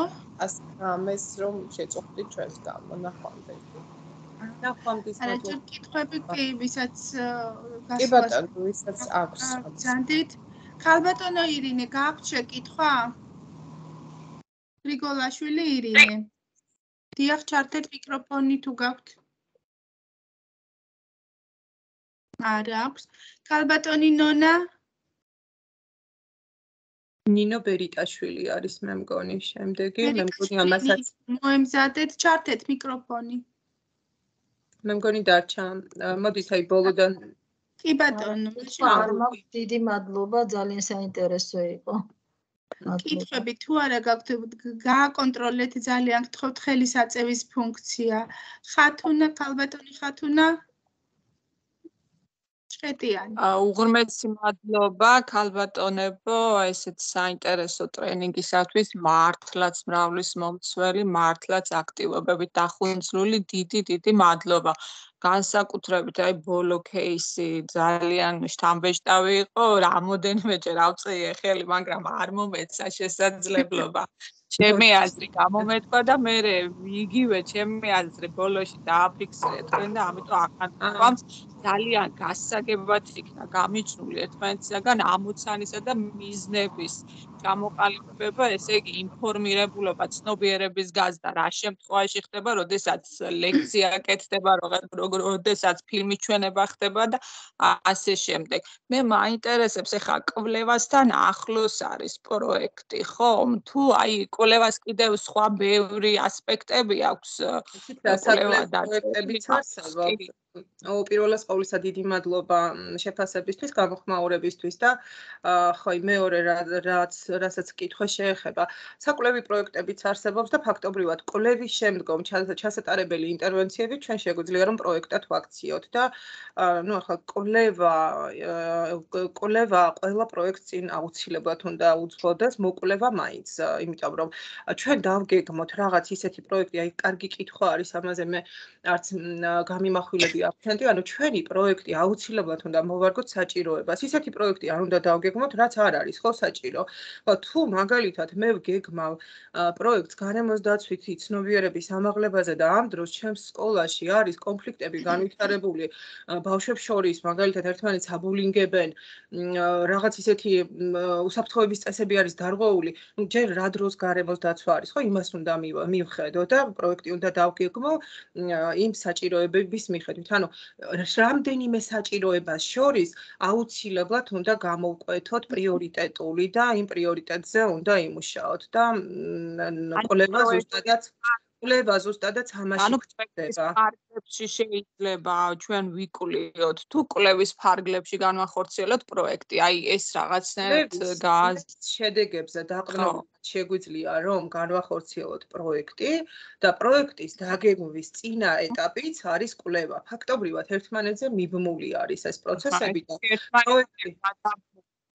პროექტი კვლევის გარეშე მე მაგალითად ვერ წარმომიდგენი ახლა თუ არ არის ინიცირებული მაგალითად რომელიღაც იმის ორგანიზაციის მიერ და არ გვაწვდიან უკვე იდეის დონეზე ან რაღაც კონკურსი თუ არ ტარდება ხო ეს სხვა მიმართულება მაგრამ სკოლის საჭიროებათა იდენტიფიცირება ქვია ხო ჩვენ დღევანდელ სესიას და საჭიროებათა იდენტიფიცირება და პროექტის დაგეგმვა როგორ გესახებათ კვლევის გარეშე თავისთავად კვლევა არის ძალიან მნიშვნელოვანი ნაწილი პრობლემის იდენტიფიცირება ზუსტადაც ხდება კვლევის საფუძველზე. და მსგავსად ამ დღევანდელი პრინციპებისა ალბათ ასე იქნება ჩაშვებულიც აი ამ გამოცდებზე როგორც პროექტი, ასევე კვლევა. ვერ გეტყვით ნამდვილად არ ვიცი. ნაკლებად ვიცით ახლა რადგან პირველად ტარდებათ და ჯერ არ ვიცით რა. ანუ მაია ესე იგი ჩვენ შეგვიძლია რომ კვლევის ინტერვენციად ერთ-ერთი ინტერვენციად გამოვიყენოთ პროექტი? კვლევის ინტერვენციად ერთ-ერთ კი არა, მთლიანად შეგიძლიათ რომ პროექტი დაგეგმოთ და თქვენი აქტივობები, რომელიც ინტერვენციების სახით გექნება წარმოდგენილი, გააერთიანოთ ერთ პროექტად რა და არაჩვეულებრივი იქნება. თუ კი ასე დაინახავთ ერთიანად ჯობს და რომ არ იყოს ფრაგმენტული აქტივობები და აი პროექტი ზუსტადაც კრავს იმ ინტერვენციებს, აქტივობებს და ერთ მიზანს ემსახურება, ხო? რა პრობლემაც გექნებათ მოსაგვარებელი, რა პრობლემაც ამოვა კვლევის შედეგად, ეს იქნება იმ აქტივობათა ერთობლიობა, რომელიც ამ საკითხს გადაჭრის და დაგეხმარებათ მიზნის მიღწევაში. დიდი მადლობა. ქეთა მოემზადება და ქალბატონი იზოლდას აქვს ჩართული მიკროფონი და ხელი აწეული. ძალიან დიდი მადლობა. ასეთი კონკრეტული და ძალიან საჭირო თემის გარშემო საუბრისათვის. როგორც აქ ერთმა გამომსვლელმა თქვა, სწორედ მეც კიდე რამდენჯერმე მქონდა ხელი აწეული, მაგრამ არ მერგო. წილად რო გამომეთქვა ჩემი აზრი, ზოგიერთი რა თქმა უნდა დაემთხვა, ზოგიერთი შევასწორე და ასე რომ მე მგონი ძალიან ეფექტური იყო ჩვენი დღევანდელი მუშაობა. კიდევ ერთხელ მადლობას გითვლით. პროექტები ჩვენ მართალია, მე არ მგონია მასალებელი, რომელსაც არ განეხორციელებინოს ეს სკოლაში და რა თქმა უნდა ჩვენ ამას მე მგონი თავი მოუყარეთ და მე პირადად უფრო უკეთესად დავაკონკრეტეთ. ძალიან დიდი მადლობა. მადლობა თქვენ გამოხმაურებისთვის. მადლობა. შეიძლება ვიტყვი. ქალბატონო მაია, უკაცრავად, გვიან შემოგიერთით, გამოცდებზე გამახვილდა ყურადღება რამოდენიმეჯერ და რა გამოცდებზეა საუბარი? რომელ გამოცდებზე? პროფესიული უნარების გამოცდებზე, დაწინაურება, პედაგოგის დაწინაურებაზე? კი, ანუ მენტორობისა და წამყვანი მასწავლებელი. მე მგონი ეს ძალიან ესეთი აქტუალური საკითხია და სხვა გამოცდებზე არც ყურადღება. აინტერესებს მე გარემოს დაცვის. მე დირექტორების გამოცდაზე ხო არა მეთქი? არა, ქალბატონებო, არის და ანონსი გაკეთებული იყო და გამახვილებული იყო ყურადღება რა საკითხებზე იქნებოდა ჩვენი შეხვედრა და კონკრეტულად რომელ გამოცდასთან დაკავშირებით. დიახ, ქალბატონი ნანი იწევს ხელს. შეიძლება? გამორთეთ მიკროფონები დანარჩენებმა ძალიან გთხოვთ. დიახ, ქალბატონი ნანი, თქვენი მიკროფონი ჩართულია, გისმენთ? დიახ. უღრმესი მადლობა მინდა გადავუხადო შეხვედრის ორგანიზატორებს და ქალბატონ მაიას ხო ძალიან დიდი უღრმესი მადლობა ასეთი ნაყოფიერი და სახალისო აქტივობებისათვის. ნუ სიტყვებითაც არ შემიძლია გამოვხატო ის დამოკიდებულება, რასაც ჩვენ ამ ადამიანისადმი გძნობთ, ნამდვილად გვეიმედებით ქალბატონო მაია და უზომოდ გვიყვარხართ. წარმატებები, რა ვიცი, ყველაფერი საუკეთესო თქვენს პირად ცხოვრებაში. კიდევ ერთხელ გიხდით უღრმეს მადლობას. მადლობა ძალიან დიდი. შეკითხვები თუ გაქვთ ქალბატონებო? იქნება ჩანაწერებს ყველა შეხვედრაზე ვაკეთებთ, ამაზე ნუ დავკარგავთ დროს. შემდეგი შეკითხვები ვისაც გაქვთ? ქალბატონო ლეილა, შეკითხვა თუ გაქვთ დასვით, აბა გისმენთ? ლაპიაშვილი ლეილა, გისმენთ?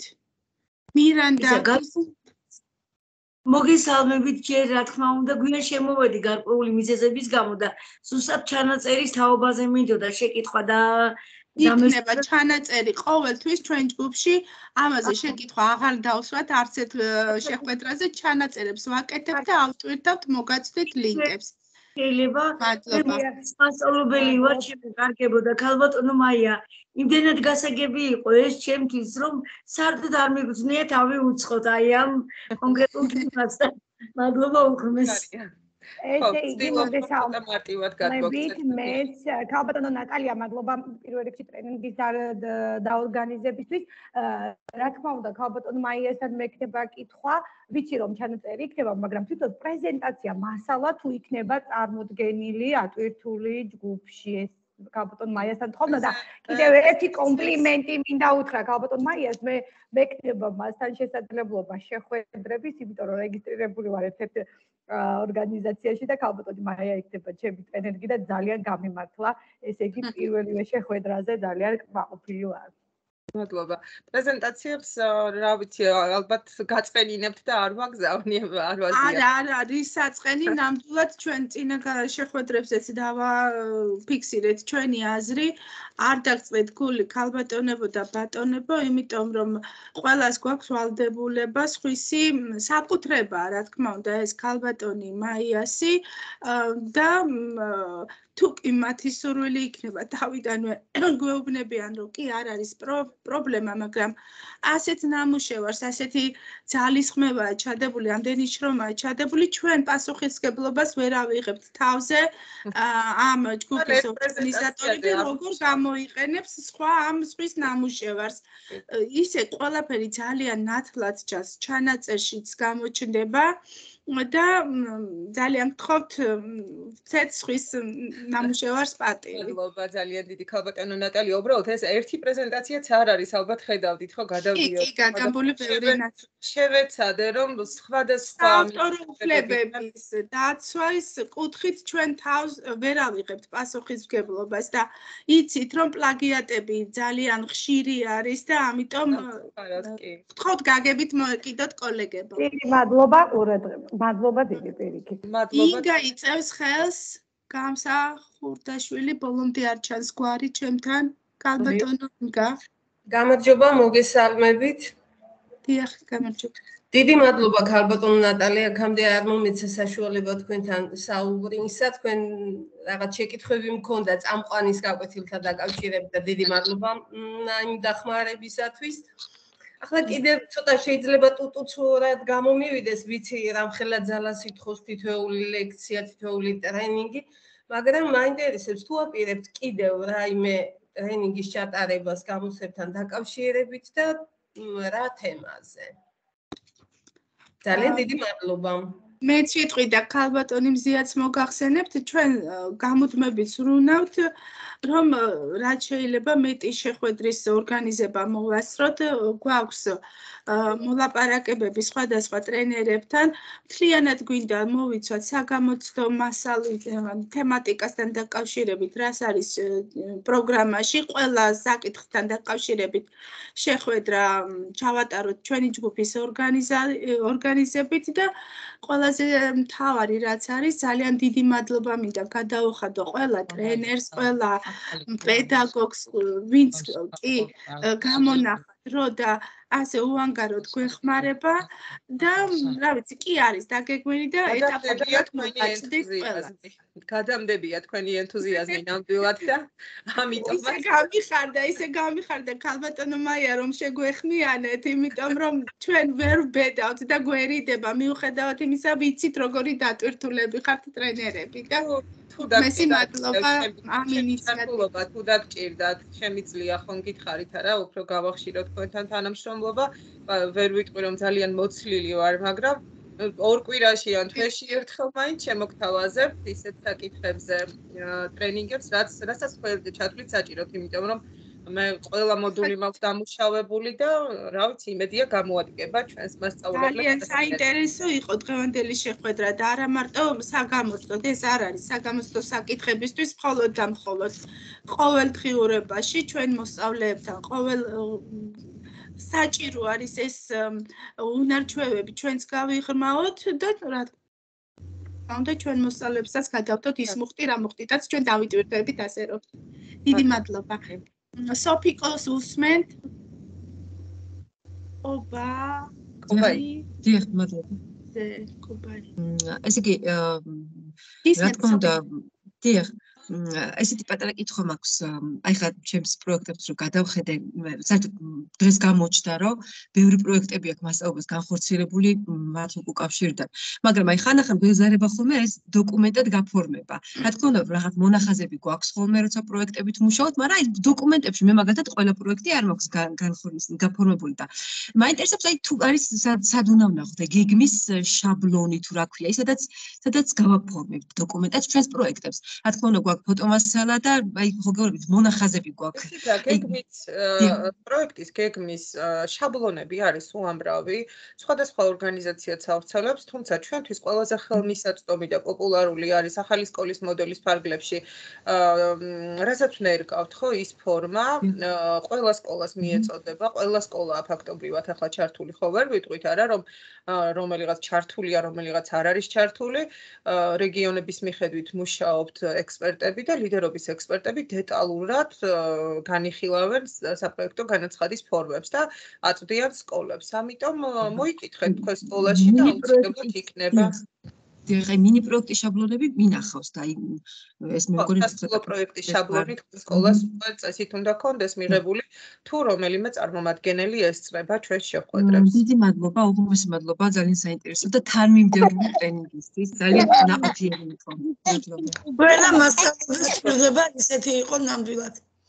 მადლობა დიდი. და ყველა სკოლას გამოცდა გარეში ვამბობა მას გამოცდა სხვა რამეა. ხო, ეს ისეთი საკითხი არის, რომ მხოლოდ საგამოცდო არ არის, გეთანხმებით. ეს აუცილებელია, რომ აქ მასწავლებელი სასკოლო ცხოვრების ყოველდღიური ცხოვრების ცოტა ღრმად და გამოიკვეთა, რომ გვჭირდება უფრო მეტად ჩავუღრმავდეთ არაგვერიოს აქტივობები, მიზანი და საგეგმო აუცილებლად ამას მიაქციეთ ყურადღება ზუსტადაც ამიტომ გავამახვილე იცით აი ეს ყველას ეშლება მიზეზები მაგალითად პრობლემა და უარყოფითი შედეგები ან ამოცანები და აქტივობები და მე მგონი ამოცანებში უფრო მაგრები ვართ მასწავლებლები. პირდაპირ გადავდივართ ამოცანებში ჯგუფში და მადლობა. ქალბატონი მანანა ბერიკაშვილი. მე მგონი ქალბატონ მანანას მე როგორც ყველას მადლობის თქმა მინდოდა, მადლიერების გამოხატვა. რა ვიცი, აი აქ დასმულ კითხვებზე იმდენად კარგად უპასუხეთ, ჩემი თავისა გამიკვირდა და რა თქმა უნდა თქვენი დამსახურებით ნაბიჯ მივედით საუკეთესო შედეგამდე ასეთ მოკლე დროში. არაჩვეულებრივი. ყველაფერი და ეს ძალიან სასიხარულო იყო ჩემთვის. დიდი მადლობა. სიამოვნებით დავესწრებით უკიდევ დაიგეგმება. მადლობა დიდი.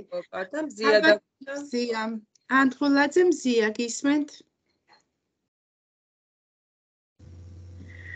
უღრმესი მადლობა მიუხედავად იმისა, რომ გამიჭედა კომპიუტერმა კაკრას იმ დროს, როდესაც უნდა შემედგინა ის მეორე ამოცანის გადაჭრის გზები, მაგრამ უღრმესი მადლობა დღევანდელი დღისთვის.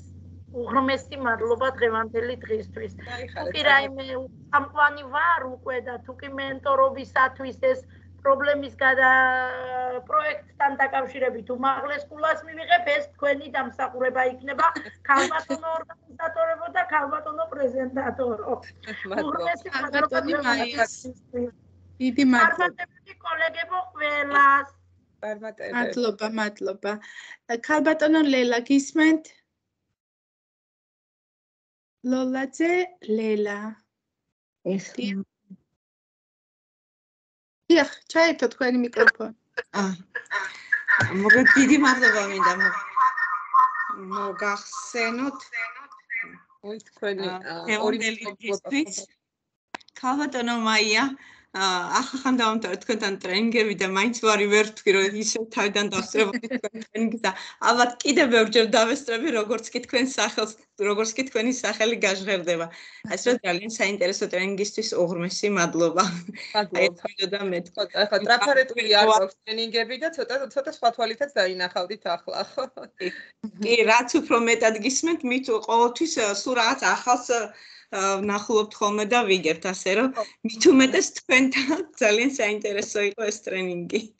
დიდი მადლობა. მეგობრებო, ძალიან დიდი მადლობა ასეთ შეფასებისთვის და წარმატებებს გისურვებთ თქვენს საქმიანობაში, პროფესიულ განვითარებაში, კარიერულ წინსვლაში და რაც მთავარია, ჩვენი მოსწავლეების შედეგებში. ეს იქნება ყველაზე დიდი წარმატება თუ ჩვენი ძალისხმევა აისახება მათზე დადებითად. მადლობა ქალბატონო ნატალია და ქალბატონო მზია და მე მგონი აღარ ყავს, ხო? თუ კიდევ აიწია იქალბატონმა ნანამაც აიწია ხელი და ქალბატონო ნანო გისმენთ? მე ამასობაში აქეთ გადავხედე ჩატში ღვარებია ის შეკითხვა. უფრო ერთი შეკითხვა მაქვს. ვარ დაწყებით ის მათემატიკის პედაგოგი და რამდენად შემიძლია რომ გარემოს დაცვით პროექტი გავაკეთო ან ანუ არ შეეხება ჩემს საგანს, ასე ვთქვათ, ძალიან ცოტა დაწყებითებში მათემატიკი მარტო ვერ გააკეთებ ხო პროექტს და თუ შემიძლია ვთქვათ გარემოს დაცვაზე, დაბინძურებაზე, აი ამ 17 გრადი განვითარების 17 მიზნიდან რომელიმეზე გავაკეთო პროექტი. შეგიძლიათ კი არა, უნდა გააკეთოთ ქალბატონო ნანა, აუცილებლად უნდა გააკეთოთ. რადგანაც მარტო ბოლოს საგაკვეთილო პროცესით არ შემოიფარგლება, ხო? ჩვენი საქმიანობა საგაკვეთილო პროცესით არ შემოიფარგლება და მასწავლებლის პროფესიის სტანდარტი ჩვენ გვიწერია, ხო? ვალდებულება გვაქვს, რომ აუცილებლად უნდა განვახორციელოთ გრადი განვითარების დემოკრატიული კულტურის პრინციპებზე ორიენტირებული აქტივობა. მადლობა, მადლობა, ძიახ, ძალიან სასიამოვნოა ასეთი პასუხი. წარმატება შესაძლებელია რომ მივაწოდო მათემატიკის პედაგოგს. იდეის დონეზე რომ მივაწოდო მათემატიკის პედაგოგს, თუ კი არის შესაძლებლობა, როგორ შეიძლება განახორციელოს. კლასგარეში აქტივობების სახით შეიძლება განხორციელდეს. არა, მე რომ მივაწოდო უბრალოდ, აი, ვთქვათ, დღევანდელი ჩვენთან რაც იყო, აი, კი, აბა, ყველას გაუზიარეთ, თავისთავად. აი, არის შესაბამისად მითითებული, ვთქვათ, წლები, რომელი, ვთქვათ, პროდუქტის ნარჩენი რამდენი ხანი გროვდება მიწაზე საუკუნეებში გადაყვანა შეიძლება მოახერხოს. შეიძლება აწარმოონ დიაგრამები, გრაფიკები, საცავი ზოლის მშენებლობის დროს, როცა განაშენიანება განხილვა ხდება, რამდენით უნდა იყოს დაშორებული და რატომ და გაზომვის მეთოდი და იქ მასშტაბი დაიტანოთ და მსგავსი დაწყებითების მასწავლებელი ქალბატონი დაწყებითების მასწავლებელი იყო, თუმცა არაჩვეულებრივი იდეებია. აი მათემატიკის ვარ, რომ ესე თქვა და იმიტომ ვამბობ, რომ მათემატიკაში მსგავსი რამ შესაძლებელი იქნება, რომ გამოვიყენოთ. კი. ძალიან დიდი მოდაში და რა არის საკითხები? დიდი მადლობა კოლეგებო, დიდი მადლობა. გადავავლე თვალი ჩვენი ჩატში და კითხვები არ დაგვჭირს ხო? მაგრამ კითხვები აღარ დაგვიტოვეთ, ყველაფერი გასაგები იყო, ისე იყო ახსნილი ეს თქვენი პრეზენტაციით ყველა დეტალი გამახვილებული ყურადღება და გადაჭრის გზებიც მშვენივრად იყო წარმოდგენილი. გწერს აგერ ჩვენი მეგობარი კოლეგა. დიდი მადლობა მინდა გადაგიხადოთ საინტერესო შეხვედრისათვის, კოლეგებს აქტიურობისათვის, ისე გავიდა დრო ნამდვილად არ დავღლილვართ, მიუხედავად იმისა აღნიშნეთ, რომ დაღლილია ქალბატონი ნატალია, მაგრამ მართლაც ძალიან სასიამოვნო იყო თქვენთან შეხვედრა და მინდა ყველას გისურვოთ წარმატებები, უღმესი მადლობა.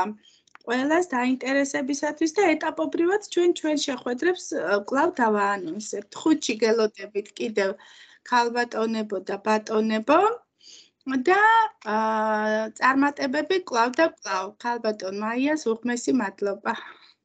მადლობა. რომელ საათზე უკაცრავად 5-ზე? დავაანონსებთ სავარაუდოდ იგივე დროს 5 საათზე. ან 7 საათზე ზუსტად თემა რა იქნება ქალბატონ ნატალია?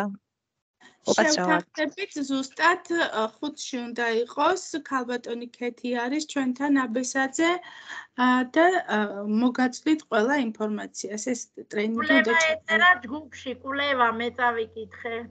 კი ბატონო. უღმესი მადლობა ქალბატონ მაია თქვენ. უღმესი მადლობა ძალიან.